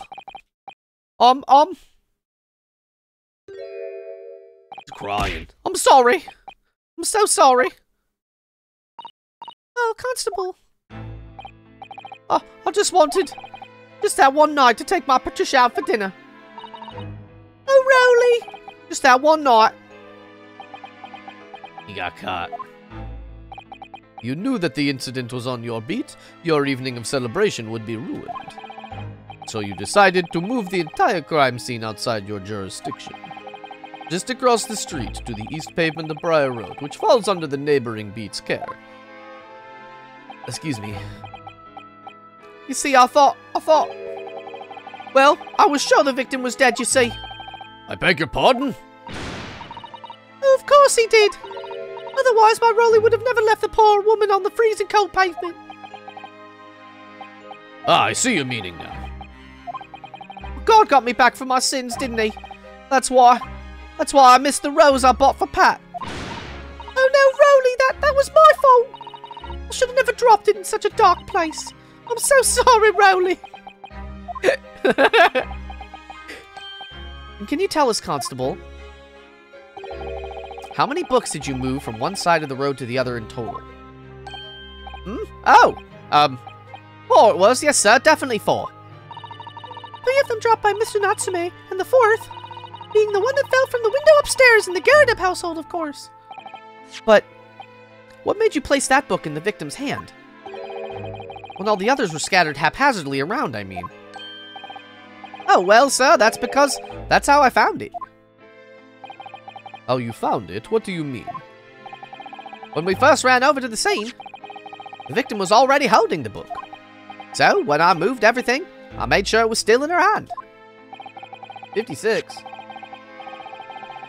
You're sure it was this book's The Lion's Pride that the victim was holding? Oh, yes, sir. No doubt about it, sir. Interesting. 4th book's information. 56 books. I thought it was an open and shut case at the time, you see. There were only 2 people at the scene, and Pat and me both saw it happen. Good British, thank you. I'm working on it. It's just okay, in my opinion. But I'm doing my best. I appreciate you. However which way you looked at it, it had to be the fella who ran off and done it, I thought. I couldn't see the harm, really. I didn't think moving it over the road would have made a jot of difference. I suppose this is it for me now. I've had it.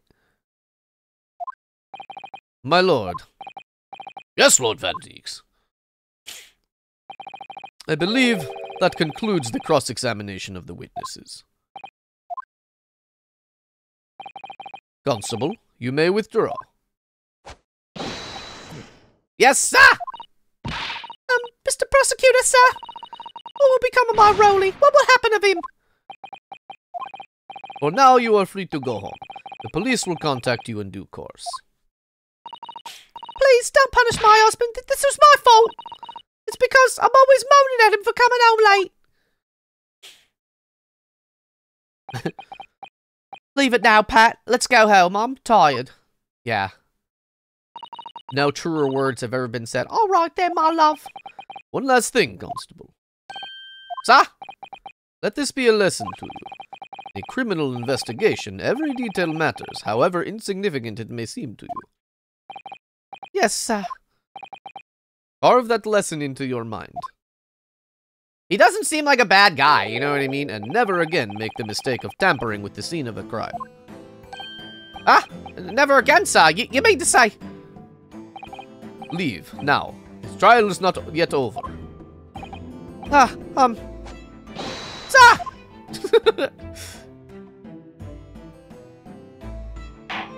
He just seems like, it feels very Miles Edgeworthy, you know? It's like, Miles Edgeworth isn't a bad guy, but maybe he'd be doing some bad stuff. Maybe. Well, quite a startling revelation, I must say. Whoever thought of a third party transplanting the entire scene of a crime like that? Indeed, my lord. Nevertheless, there are some immutable facts here, principally that the accused, Mr. Soseki Natsume, is the only person who could have possibly have committed this crime. No, I disagree. Now that we know the true scene of the incident, there is someone else. Another person who could be responsible for the knife in the victim's back. Forgive me for being presumptuous, but I believe the prosecution is probably well aware of the possibility already. Lord Van Zeeks, this is true. Very well. Name the person if you will, and if further investigation is warranted. The prosecution has no objection to the trial continuing. Bonk. I will name this other person. Who could it be? Oh my god, it's her. Take that! The defense would once again like to request a cross-examination of a new witness, my lord. Once again? My assistant made the same request earlier. In order to finally reveal the truth about this case, it's imperative that we cross-examine juror number 4, Mrs. Joan Garadeb. Me? Oh, dearie me. Objection! What do you mean? That request has already been denied. Objection! But the situation is very different now. Mrs. Garadeb, answer me this. What do you want now, you little toad? At the time of the incident, you were engaged in a violent argument with your husband, Mr. John Garadeb. In the course of the argument, a minor house fire was ignited, and to clear the smoke from the room, your husband opened a window that looks out over Briar Road. Yes, well, what of it? You threw this book at your husband when he was cornered with his back against the window. Upon striking the pane of open, top-hinged casement window, the book plummeted directly down. J-Mama, hello! I'm doing great. What kind of errands? Were they fun? Did you get to go to Costco? Eat a sample? Finding its way to what we now know to be the true scene of the incident. Yes, and as I said, what of it? During the argument, you were beside yourself with rage. As such, you threw not just books, but anything you could lay your hands on. So, let me ask you one more time, Mrs. Garadeb. This knife, the one removed from the victim's back... Doctor appointments, aw, man. Have you really never laid eyes on it before? Ah!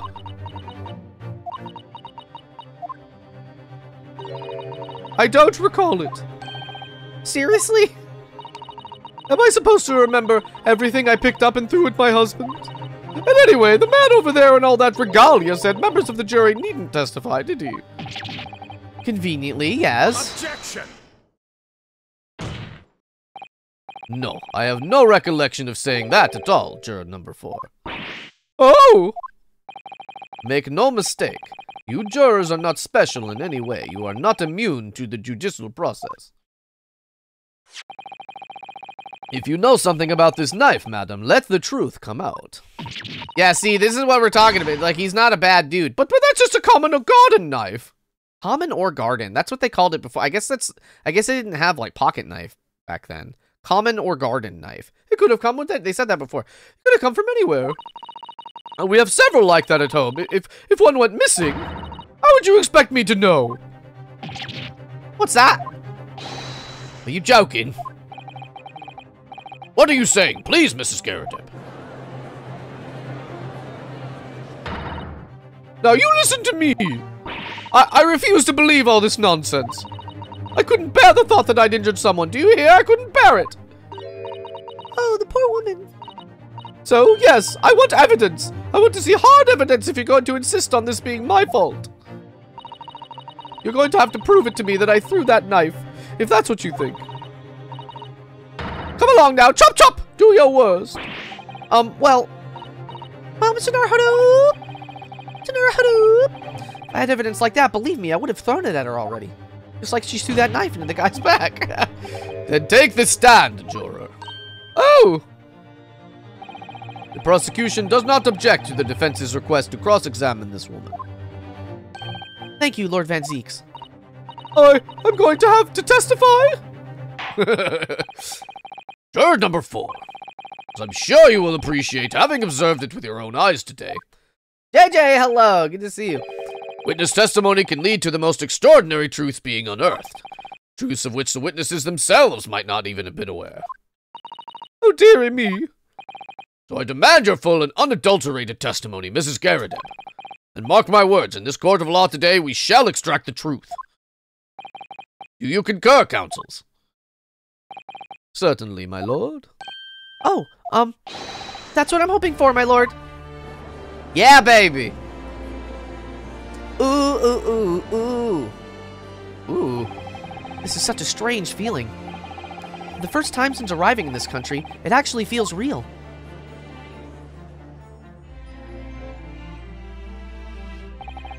I'm here, in the Old Bailey, and I'm a lawyer. Yeah, bud. No, I'm proud of you, too. So say we all. Witness, state your name and occupation. Oh, yes, my name is Joan Garrideb. And I'm, well, I'm a juror and such like. It sounds like she doesn't even know if she's a housewife or a maid or what anymore.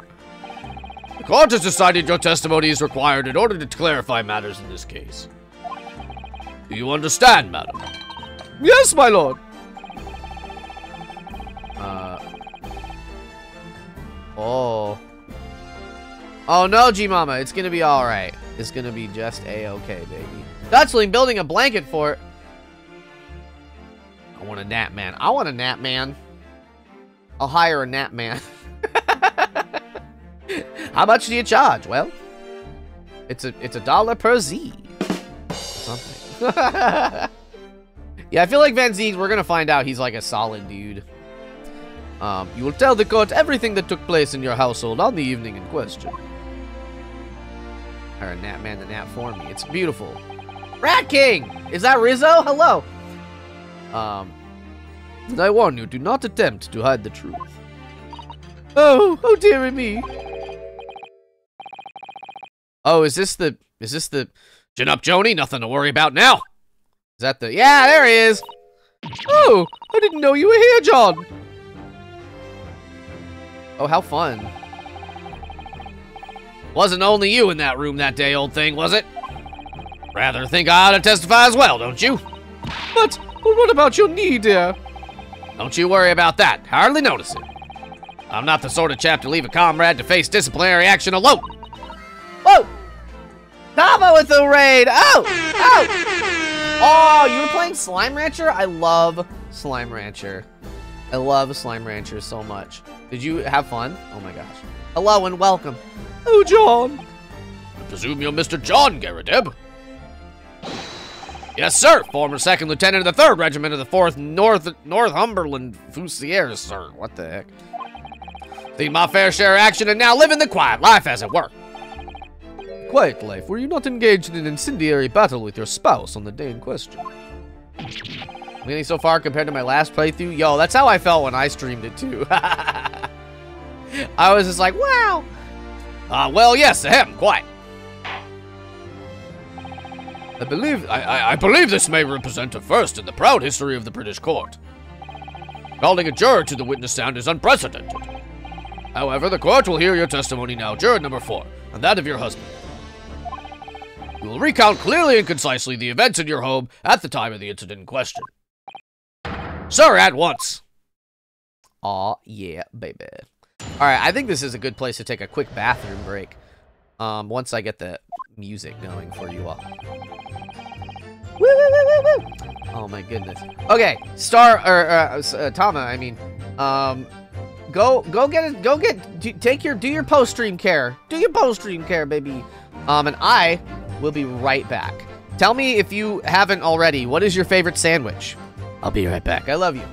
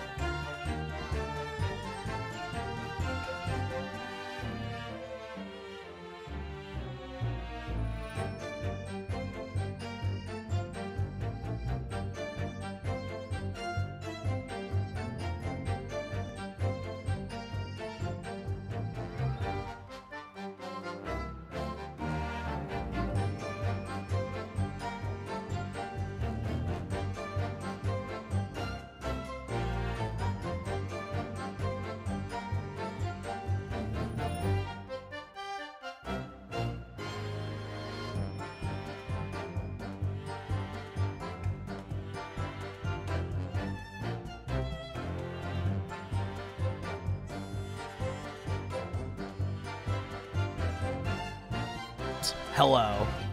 I forgot to unmute. Turkey sandwich, yo. Turkey's my favorite, probably. Sweet onion chicken. Oh! How could you? All right, let's listen to this testimony. I ate a little fruit thing, and I refreshed my tea. I'm ready. Yes, on the day you're referring to, the wife and I did have a bit of a skirmish. Can't recall the reason now. Knocked a candlestick over and set fire to the carpet. Soon had it out, though, and got the window open. Meanwhile, I was picking up whatever I could find to throw at him.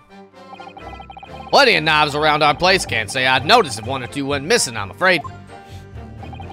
If that bally thing were in the victim's back was really one of ours, you'd have a job proving it, I think. A fiery argument. Welcome back, Lunana. Sounds as though it was quite the battlefield in your household that evening. Although an entirely one-sided assault, it seems. The enemy caught us on the hop, sir. Had no choice but to dig in and take defensive measures. This game takes place in the very, very past, Dutchling, so I don't have things like that. Lunala, I love you. To be honest, if the enemy had kept shelling us for another minute, we'd have been toast. Of course, a veteran such as myself is only too aware that on every battlefield, you're just a gnat's whisker from death at any moment. Are we still talking about a marital quarrel here? Well, I must say that I'm dubious that this testimony will shed any light on the origins of this jackknife. In combat, one's focus narrows such that surroundings are barely noticed. These witnesses may not be able to offer anything more than they have testified already. This may be a dead end. And Zeeks may well be right. Well, whatever the chances, we only have this last cross-examination to uncover the truth, Mr. Naruhodo! Yes, I'm afraid so. Very well, counsel. Begin your cross-examination. Bum bum bum bum bow bow bow bow bow bow bow. So I would like to double check something, because I feel like this knife had a... Yeah, the tip is missing, and that is gonna matter. I've already examined this, so I don't need to look at it again. I think? Let me just make sure. In case it no, come on. Open the knife! Open the knife!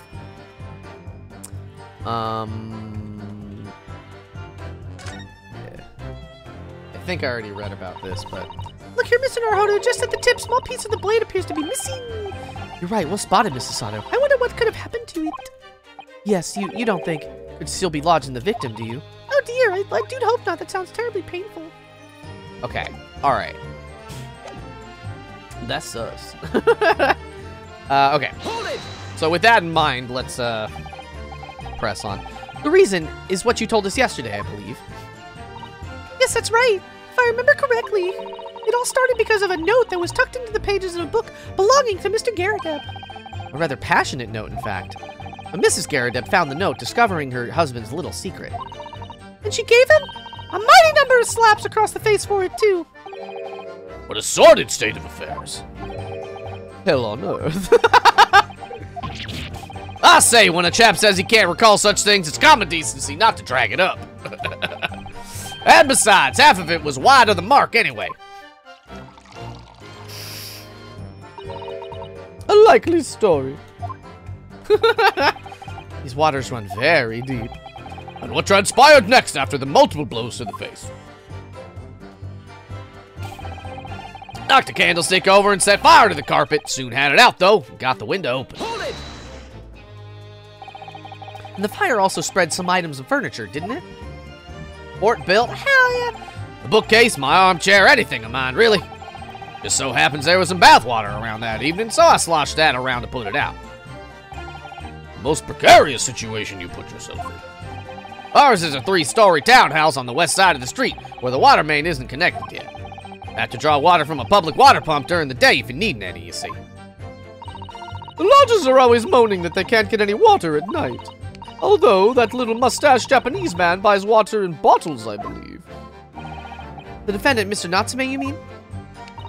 Yes, he requires his stipend. He receives a stipend for his studies, you know, from his home country. Can you imagine being able to brew a pot of tea at all hours? He's obviously very well off. You actually seen the state of the man? I believe he uses all of his income to buy books. Well, anyway, the point is, I was able to douse the fire with water, fortunately enough. Excuse me. Meanwhile, I was picking up whatever I could find to throw at him. Hold it! Even though the room was on fire? As far as I was concerned at the time, it was more important to extinguish my anger than the flames. When a woman wants to throw, she must throw. It's most certainly not true of a Susanoo takedown, Mr. Naruhodo. How did she know I was thinking that? So please cast your mind back and try to remember, was a knife among the items that you threw at your husband that day? In all honesty, I don't recall. But I feel I must point out that I'm no monster. Let me see. Some bread, a cabbage, garlic, a towel and a sponge. Jupiter. Oh. Oh, hello. Hello there. Excuse me. Excuse me. Hello, excuse me, sir. Do you have something to add, sir?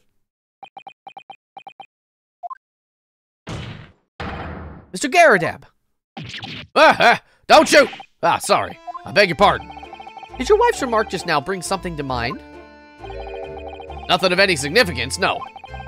Just that the barrage of projectiles the old thing launched in my direction was somewhat more solid than she implies. Books, bricks, and the fire poker, I seem to recall. Ouch. And the woman's aim is uncanny. She landed a direct hit with every volley. Oh no, not his pipe. Good grief, woman, we're not at home now. This is a court of law. Oh, dearie me. Ever so sorry, dear. Stop. What's she even doing with the teapot in here? Honestly, John, I would never have thrown such things at you, obviously.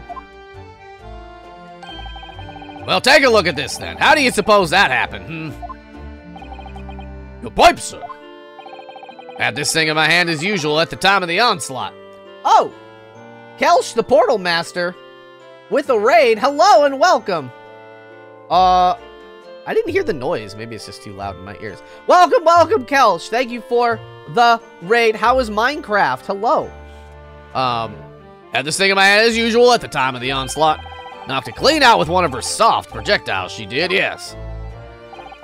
And when I went to pick the thing up, it was broken in two. I'd like to see a sponge do that sort of damage. I see. Your pipe was broken. Wait, Digimobs? What is that? Tell me about that. I've never heard of that. It would never have been sent flying unless it was hit by something pretty solid. Anyway, I managed to bandage the thing up for now. Ah, you are one to exaggerate, aren't you, dear? Oh, is it like Pokemon, the Pokemon mod, but Digimon? It could be important. That's cool. I played the Pokemon one. I made a YouTube video about it a long time ago. A long, long time ago. If you want to watch a mediocre YouTube video. You can watch my old YouTube content. The defense believed Mr. Garadeb's remarks just now to be of great significance. Objection. This war veteran's words only tell us one thing. Betray a fiery wife, and pipes as well as hearts may be broken. That's what it is. That's cool. Hell yeah. Did you have fun? Sentimental wisdom, perhaps, but hardly worthy of adding to the formal testimony. Indeed, common sense, one might say. Might one. In that case, would you at least permit us to examine the pipe, sir? Well, I don't see why not. Oh, the knife tip's gonna be in it. Oh, dearie me, there you go again, trying to ingratiate yourself with a young lady. There's no wiki. Oh, no. Very well, the court will accept the gentleman's pipe as evidence. Let me look at that pipe. I didn't speak out of turn, Mr. Naruhodo. I was just feeling rather disappointed for you that your request was turned down. Oh, no, it's fine. Thanks to Sato-san, we have some new evidence to work with. We should examine it carefully. Well, thank you for that rebuttal, Mr. Garadeb. Let's look at it now. Let's look at the pipe, baby. Alright. There's a small nick out of the bowl here. Look, it appears to have been made relatively recently. You see how there are little scrapes and dents all over it? It's clearly a well-loved pipe. Lyra, hello. Yes, you're right. It seems to me recently that being well-loved goes hand-in-hand with getting some battle scars. This particular nick is catching my eye, though, because it's clearly new. Oh, but it's still, come on. It's just right there. Oh, something just twinkled inside the chamber of the pipe here. Yes, I saw it. Something stuck in there, I think. Let's turn it over and give it a shake. Well, what's this? Tiny fragment of metal! It looks like the tip of a blade or something. The tip of a blade? Surely it couldn't be. Yeah, no, I think it could, bud. I think it definitely could. Alright. Oh, oops. Okay, let's get the hell out of here. Alright, we have a clue. Give me a clue, baby.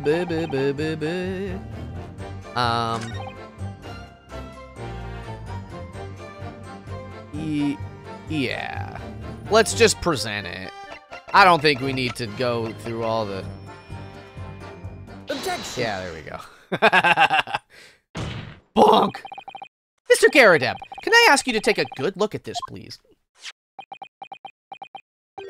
You can ask, but I can't see a bally thing. You can't? Used to call me Dead-Eye Deb back in the regiment, of course. That was some time ago now. Even when I'm trying to enjoy a large print book by the fire these days. I struggle to tell a B from a D and a P from a Q, to be honest.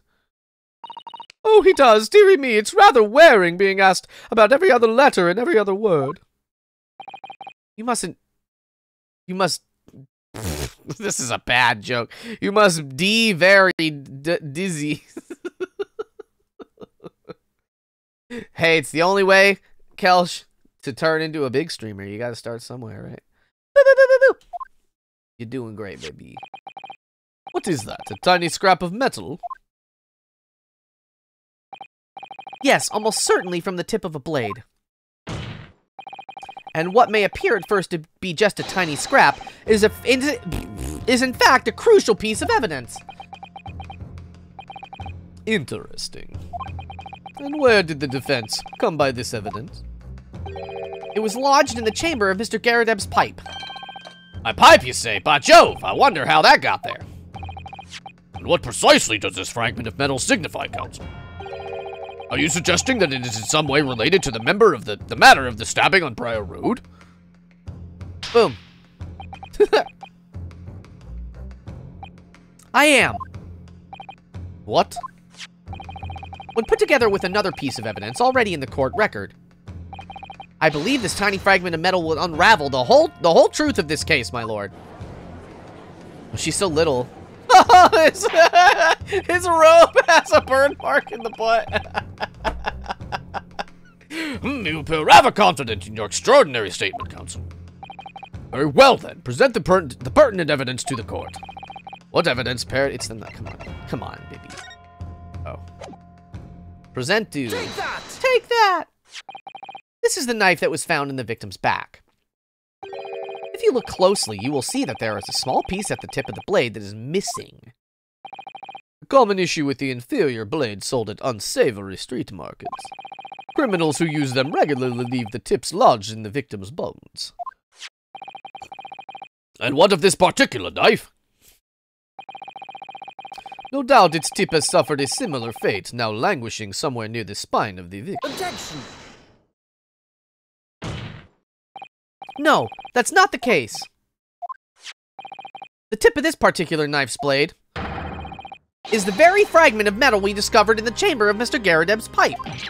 Ah! Whoa. Good grief, Lord Van Zeeks. I don't believe it.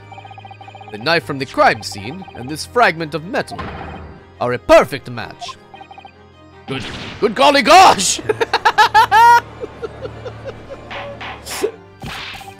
Order! Is this some sort of Eastern sorcery? Oh, he's big mad. This is no magic, my lord. This is a miracle. A miracle? So Van Zeeks has figured it out, has he? Counsel, explain this extraordinary coincidence at once. Yes, my lord. The crucial point we have to ask ourselves here is when did the fragment of metal find its way inside Mr. Garrideb's pipe? Something that was clarified for us in the most recent witness testimony. Had this thing in my hand as usual at the time of the onslaught. Knocked it clean out with one of her soft projectiles, she did, yes. It would never have been sent flying unless it was hit by something pretty solid. Oh, he broke the pipe. Oh, dearie me. During the argument between these two that occurred just as the victim was on the pavement below, Mrs. Garrideb flung this knife at her husband. However, the knife missed Mr. Garrideb, instead striking the pipe in his hand at the time. Which caused the tip to break off, of course. Good Lord. Yes, and that is when the tiny tip of the blade found its way inside Mr. Garrideb's pipe. Wine? Hello. Hi off. The chances of that are 1 in a million. And yet there's no other credible explanation for how the tip of the blade ended up in your pipe. Then, after losing its tip, the knife ricocheted off the pipe and flew out of the open window. Her cheeks are very jiggly, it's true. Ah! They're like those little, like the latte foam, you know? In short, this knife, which fell from the window of the Gyarados house, is the very same knife that struck the victim in the middle of the back of the street below. Oh gosh, oh dear, oh, no! Objection!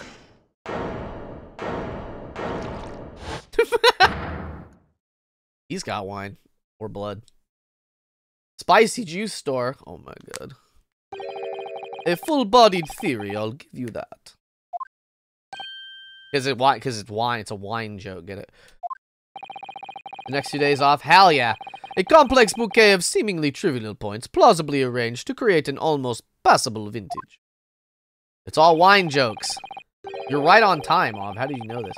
Because she's little, Lunala. Allow me to toast my learned friend's characteristically Nipponese approach to bottling his argument. Sorry? But after all, it is just a theory. A game theory. The bottle, I fear, is corked. Ah! Because you see... Oh! It's spoiled by an insurmountable inconsistency. Insurmountable? What? Well, Fanzeeks, explain yourself. A whole leg. What is this inconsistency you claim to have identified? An inconsistency of the simplest nature, my lord. The victim was found with a knife planted in the middle of her back. Yes, in her... Ah! That's right, you silly little man! Now, Joan, old thing, what are you getting so excited about? He should not be allowed to, but this is a real Wild West. Let us consider the basic facts of the case once more. The victim was walking along the pavement before being stabbed in the back and falling to the ground. If the knife that struck in her had fallen from above, there's no possible way it could have planted itself into the victim's back. Yarg! That's very true. Order, order! Quite right, you see, that's exactly right. If the knife had fallen on her from above, it would have struck her on the top of her head. Well, he's lost for words, look. I knew it. I never liked his theory in the first place. I don't know, though. What really did happen? It would appear the defense had made a rather spectacular blunder. If the theory has even one consistency, it cannot stand. Your theory, my learned friend, is history. Stop. She was picking up the book. Yeah! Oh, you're very right, Dutchling. That has to be it. We were so close, I could see the truth. I was so sure we were on the right track. But now the way has been blocked completely just by one simple inconsistency. Or in other words, we simply need to eliminate that one inconsistency, and in theory, the theory will stand. Mrs. Sato. You mustn't worry, Mr. Naruhodo. You were just caught off guard, that's all, and your mind went blank.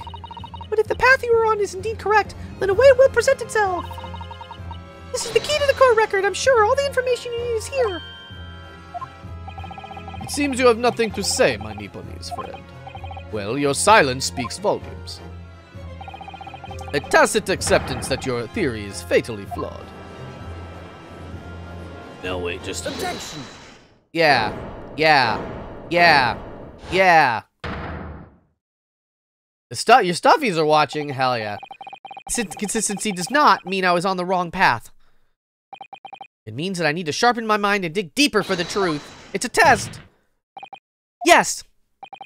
If the knife fell on the victim from above, there's no way that it could have hit her in the middle of her back. Under normal circumstances, that is. What are you implying? Counsel? There is a piece of evidence in the court record that can explain this inconsistency, and that can explain how the knife that fell from above could have pierced the victim's back. We already have the answer. Goodness! Utter madness! Surely this must be the last time. Counsel, present the evidence of which you speak. Yeah, baby. Final piece in the puzzle. If I can successfully make sense of this, the truth will be laid bare at last. The evidence explains how the falling knife became lodged in the victim's back is the fourth book. Take that! Yeah, Dutchling has to be right. The fourth book found at the scene is the final piece of evidence the defense will present. Oh, the music, the burnt book. Is that not Mr. Garrideb's book? Yes, and to understand its significance, we have to consider how it came to be at the scene in the first place. This photographic print clearly shows the book in question, and the victim holding it in her hand. But as we all now know, it was the police constable that put the book between her fingers like that. Quite so, as part of his wholesale transplanting of the crime scene to the opposite side of the road. That's true, however, as part of his testimony, Constable Beat made an extremely enlightening statement on that point. But what made you place the book in the victim's hand? Oh, well, sir, that's because that's how I found it. When we first ran over to the scene, the victim was already holding the book. So, when I moved everything, I made sure it was still in her hand. In other words, the victim had already picked up the book of her own volition. And clearly, that must have been before she suffered the knife wound. Well, I should say so. After being attacked with a knife, I don't imagine she'd have been doing much of anything. So the question becomes, why did the victim have that book in her hand? By jingo! What? I think I'm beginning to see what might have happened now. Oh, dearie me. We know that the book fell from the top floor of the Garrideb household onto the pavement below, at precisely the moment that the victim was walking past. Yes, at exactly that moment, the young woman was walking along the street in the light fog, when all of a sudden, a book fell right in front of her. The book I threw. Yes, Mrs. Garrideb, what do you think the woman did? What would you do if you were walking along and suddenly a book landed in front of you on the pavement? Well, I really can't imagine it, but I suppose she might have reached down and picked up the book. Oh! Yes, that is exactly what the woman in fact did. She picked up the book. Oh! Oh heavens! And when the woman reached down to pick up the fallen book, what position would her back have been in? That's right, facing the sky, completely and utterly defenseless. Then, in that very next moment, while the woman was still bent over picking up the book... Why was that so funny? The next object fell from the room above, the jackknife, straight into the middle of her back. And at that same time, walking by chance directly behind Ms. Green, was the defendant, Mr. Soseki Natsume. Well, I never! It appeared to Mr. Natsume that the woman simply collapsed on the floor. In the dark and the fog, he didn't see the knife falling from her, on her from above. Ah! And from the other direction, the constable and his wife saw no one but the victim and her apparent attacker. Well, there never was a real culprit to run from the scene in the first place. No, this was nothing more than a series of unlikely events that culminated in an unfortunate accident. And that is the real truth behind this case. Boo, boo, boo, boo, boo, boo. Got him, got him, got him. Boo, boo, boo, boo, boo. Well, Mr. and Mrs. Garrideb.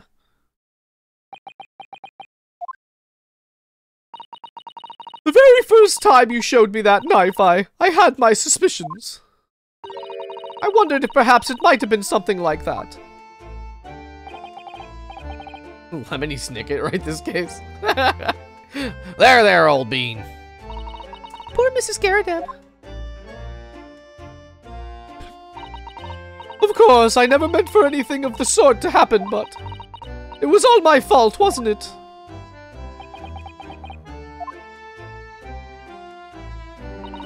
I take full responsibility.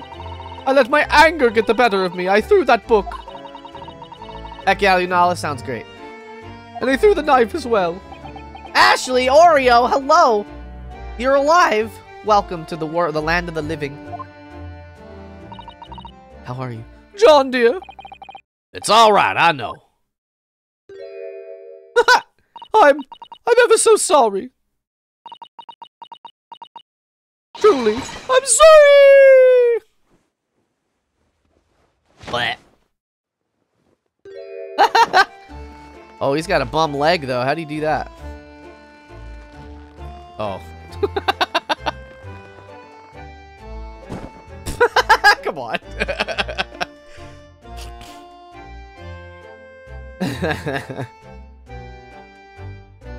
We did it! Land of the Blanket Fort. It's been a bit. How have you been? Lord Van Zeeks, what news of Miss Garrideb? She's been taken to the infirmary. It would appear that today's events have left her in an especially flustered state. However, I believe she will recover in due course. There is no cause for concern. Yes, unbeknownst to themselves, they caused what could have easily been a terrible tragedy. They shall have to prepare themselves for the consequences of their actions. I've been doing great. I'm all updated and stuff. There is good news, my lord, however. I have just had word from the hospital where the victim is being treated. Her condition is improving steadily, and the doctor believes she will regain consciousness soon. It's strange, we've been talking about the victim all this time, but we've never once met her. How wonderful! The woman is out of danger, it seems. Yes, that is good news. So, Mr. Soseki Natsume. Oh, I forgot, he's a weirdo. Yes? On behalf of my fellow countrymen, I would like to take this opportunity to beg your pardon, sir. You came from your distant eastern homeland to study our great British culture, and have been repaid with immeasurable unkindness. Please accept our heartfelt apologies.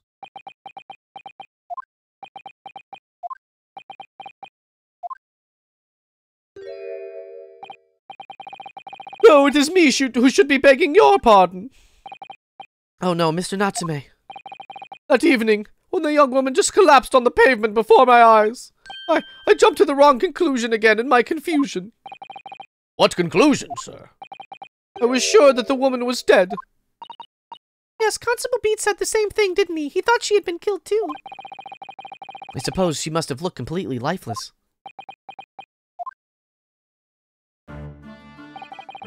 It's been about a year since I arrived in Great Britain now, but I still can't get used to life here. I can't relax. I'm sure that there are evil spirits lurking in the fog, like they're haunting me. Poor Soseki-san, his imagination has really got the better of him. Yes, poor man. So when it happened, I thought the young woman had been taken by the fog spirits. I should never have dropped my books like that and run away. I should have gone for help, for a doctor, for the police. Instead, I've managed to create a rift in the relationship of trust between our two empires. And for that, I am truly sorry. Why is Garrideb in the stand now? One could indeed say that some sort of mischievous spirit has been at work here, I think. One that created a chain of unfortunate mishaps. We were befooled by this spirit and led to false conclusions. Thanks to Lord Van Zeeks and our young lawyer here from the east, that chain has now been broken and the spirit exorcised. I heartily commend you both. Oh! Now then, ladies and gentlemen of the jury. Sub-Zero, hello, hello! You like the new model, thank you so much. Yes, my lord. In concluding this trial, I must ask one last time for your decisions regarding the defendant's culpability. Spirit of Lemony. Are you ready to present your findings to the court? As the foreman of this jury, I can assure you we've reached a fair and just conclusion. I do declare the truth can be extremely cruel at times. Well, I didn't suspect the woman next to me, that's for sure. Sitting in for the old bean while she's out of action, you know, but I know what her decision would be. Does this mean I'll finally be able to get out of here and start work? Well, it's about time. I say, I'll have a corker of a story to tell the grandchildren when I get home, won't I? Very well, ladies and gentlemen of the jury. I hereby demand your final decisions. Mr. Foreman. Not guilty. Not guilty. Not guilty. Not guilty. Not guilty. Not guilty. Woo! Boom, boom, boom, boom, boom, boom. Yay! We did it, chat. We did it. Very well, Mr. Soseki Natsume. I hereby pronounce you not guilty. Woo!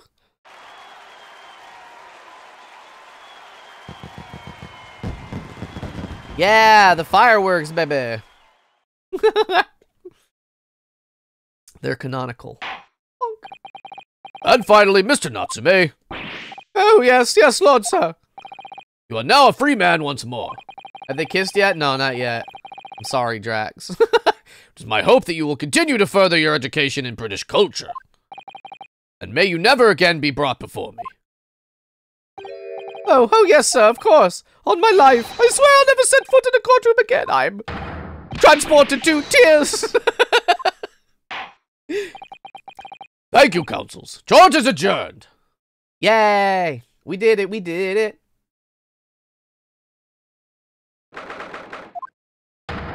Oh, locum. Wait, you mean me? Of course.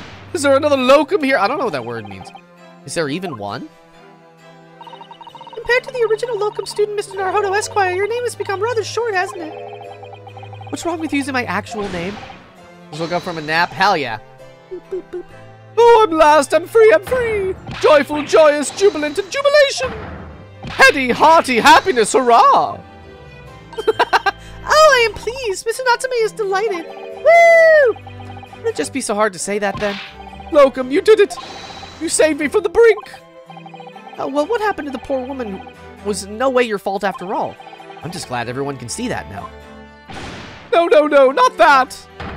Lovely, loyal, locum, loyal. Yes? I mean, as I said before, I have just never gotten used to life here in Great Britain. Every time I look over my shoulder, I see foreigners. I see towering brick buildings. They're so dramatic, it's so much. And from high up windows, I see them looking down on me laughing. Look at that little hunchback. Oh dear, I'm sure it's all in your head, Mr. Natsume. But today you, locum lawyer, gave my gloom the boot. You stood firm behind that baronial bench before all the blabbering British. You battled to the bitter end, laying bare the baffling truth. And when I beheld the blinding fireworks among the beams of the Bailey's roof, I bellowed, stop. Behold the best barrister ever born! Well, that's very flattering, and we're very pleased for you. We're very, okay, all right. This has given me a wonderful anecdote to recount to my old friends back in Japan. An anecdote? Is that what's to become of all my hard work? There you are, my dear fellows. Who is it? Oh, it's Holmes. It's Sholmes. I apologize for keeping you waiting. I rose late this morning. Oh, Mr. Sholmes, what a pleasure to see you. I am here not a moment too soon. A disaster has been averted, I'm glad to say. Oh! Hydrate, you got it. The trial shall begin presently, Mr. Naruhodo, and I wish you the very best of luck. It's just finished. What? No. Then my haste was in vain. Ah! It's you! Alliteration. Hairlock Sholmes! Oh, have we met, sir? This is Mr. Natsume, the man you had arrested, Mr. Sholmes. Ah, I see. I failed to recognize you at first. Our previous encounters have taken place in the gloom, either of your bleak lodgings or that prison cell. I simply couldn't place that curious face in the light. Charming. This is all your fault, Hairlock Sholmes. You're the reason I had to go through this terrible ordeal. I'm going to give you a piece of my mind. My apologies, sir, but I assure you, I have placed you now. You're the fellow who abandoned that poor young lady and ran off, are you not? Ah! Had she been taken to the hospital more urgently, I feel perhaps she would have regained consciousness by now. Oh! But it was unavoidable, I'm sure. But we are but human, after all. Anyone who would have been shaken by such an experience.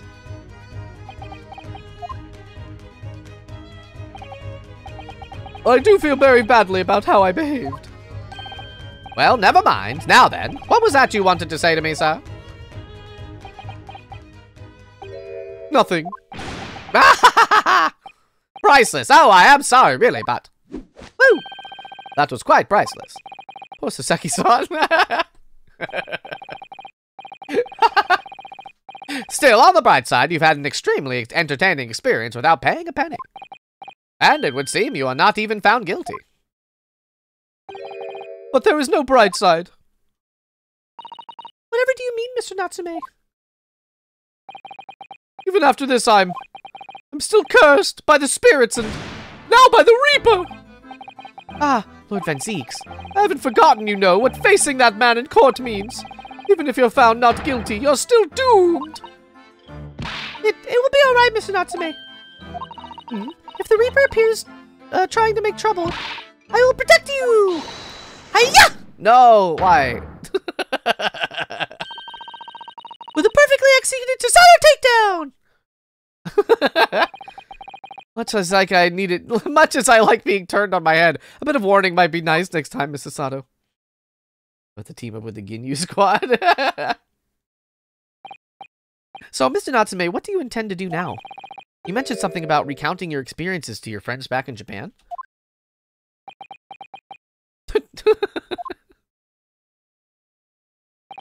Yes, I intend to return home. Oh! Is that what he said? Yeah, my whole name. Okay. I skipped by it too fast. It has already been a year since I arrived here in Great Britain.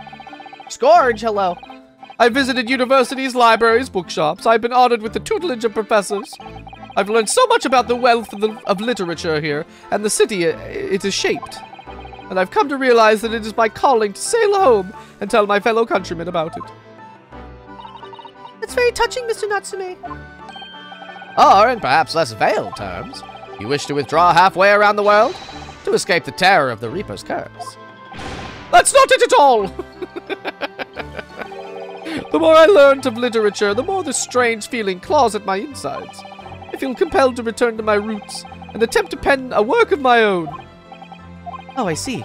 A work of literature by Soseki-san. Could be an interesting read. I guess somebody was saying that this is a real guy that existed. And what of Miss Sato and yourself, Mr. Naruhodo? Sorry, what about us? Will you return to Japan alongside your mustachioed compatriot? Why would we? A week has not yet passed since we arrived in London. And only now does it feel like we finally found our feet. And you are accommodated in a hotel at present, are you not? That's right, but we need to find lodgings before it bankrupts us. Are we gonna move in with them? Are they gonna kiss at nighttime? I've calculated we can only afford another 10 nights before our entire budget is exhausted. Well then, you can take my lodgings. Oh, the windowless room? Ah, but what it lacks in windows. It more than makes up with a floor, a ceiling, and walls. Great. And of course, I'd be happy to leave behind the accursed evil spirit. Oh my, an evil spirit? Oh yes. It tries to suffocate you while you sleep. It's an infallible wake-up call. What the hell? We'll think about it if that's alright. Perhaps I can offer a more welcome alternative. Would you consider taking lodgings with me? Yeah!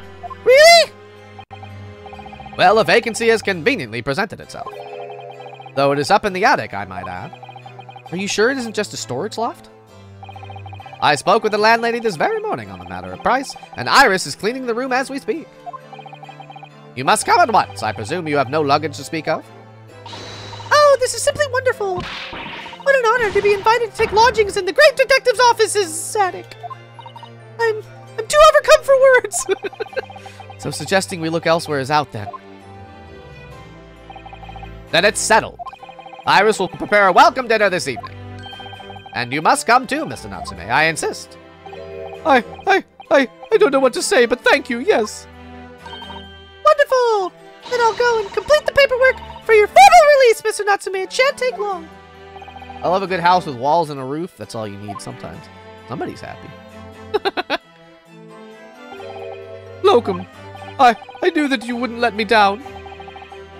I'm truly delighted to have met you here in London. Likewise, Mr. Natsume, it's been a privilege meeting you, too. It's a shame that we're going to have to say goodbye so soon. Well, I've come to realize that I belong in Japan. But Locum, we will meet again one day. Yes, I'm sure. And hopefully by then, I'll be a successful lawyer. Hopefully by then, I'll be a successful author.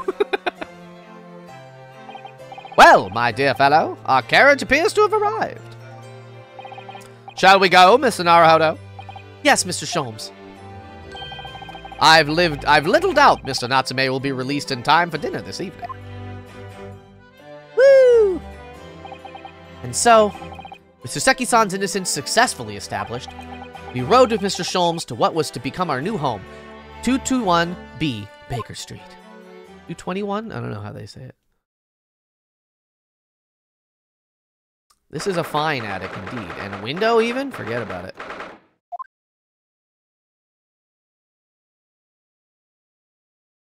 A window. So this is to be our new office, yes. Our office? I rather like the sound of that. Me too! A window with glass. It's two windows even. Me too, it's simply wonderful, isn't it? I hope you can see this, Kazuma. It's only a small step, but I'd like to think we're getting a little closer to your dream now. So, my dear fellows, do you like the place? Oh, boy. Mr. Sholmes, thank you so much. It's a delightful room, Mr. Sholmes. I simply adore it. Good, I'm pleased to hear it. Iris and I are delighted to welcome you. I feel like I need to find a better voice for her in the future, but I hope everyone's hungry. It's nearly time for dinner. We'll eat as soon as Mr. Natsume arrives. I have a lot to celebrate. Iris, you must let me help you. All right then, Susie. You can be in charge of the salad. Splendid! What is a salad? What is that? I've never heard of a salad. So, Mr. Naruhodo, how does it feel to have your own office in the capital? It's very exciting, actually. I can't help wondering what adventures await us. Those were precisely my sentiments when I first established my office at these premises. Until I discovered the dark truth about the city of London, that is. Sorry? London is a glorious place, full of wonder, opportunity, prosperity, and mirth. It's fit to burst with mirth, you see, but the brightest of lights cast the darkest of shadows. Shadows? What do you mean? Well, I believe you're well aware of the murkiness that lies behind London's facade already. So, once again, Mr. Naruhodo.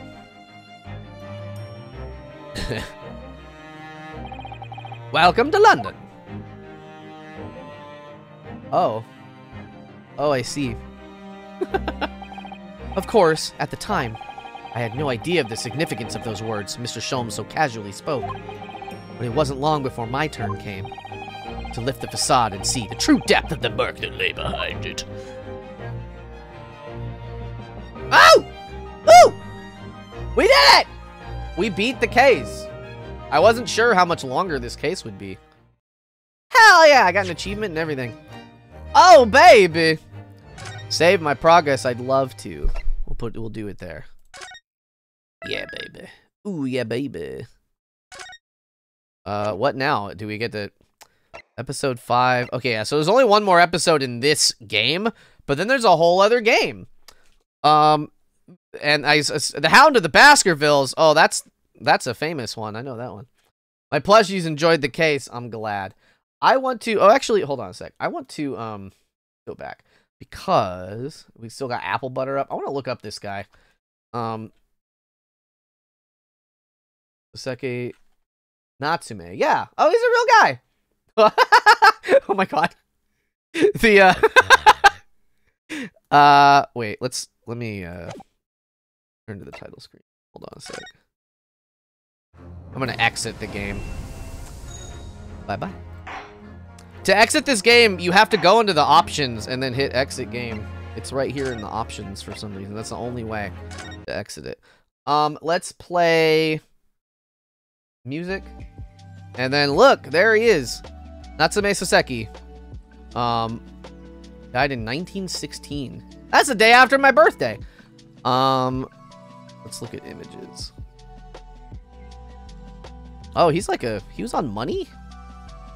Oh, interesting. I guess we're to assume, like, we as Americans don't know who this is, but, oh, look at him. There he is. They were calling him like a hunchback, but he doesn't look like that in real life. Good job, thank you. That was a fun one. Maybe he comes back later. There's all these other things that I'm seeing. I'm spoiling it for myself, but that's okay. That's crazy. This is crazy.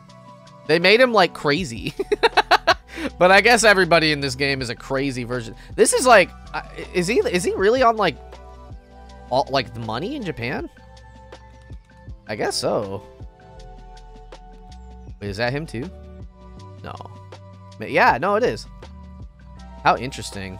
I had no idea. That's not him. I don't know who these people are. But that's okay. All right. All right, babies. Thank you all so much for hanging out with me today. We're going to start the new case tomorrow. So that'll be at 9 a.m. West Coast American time. I have a sneaking suspicion that I think Clara is live right now. Let me see. She is. We're yeah. We raiding Clara, baby. I think we both went live at like the same time. All right, babies. We're gonna start off this raid, but as we do that, before we hop over, we have the link to my card in the chat. If it's a one-stop shop to all things Comfy Catboy, if you had a good time here, want to follow me on Twitter or Instagram or anything like that, that's the best place to do it. I think that also has like my my P.O. box info. It might not, though. This might be all the gift info. I have a P.O. box and a throne and a wish list and all that stuff if anybody feels like spoiling me.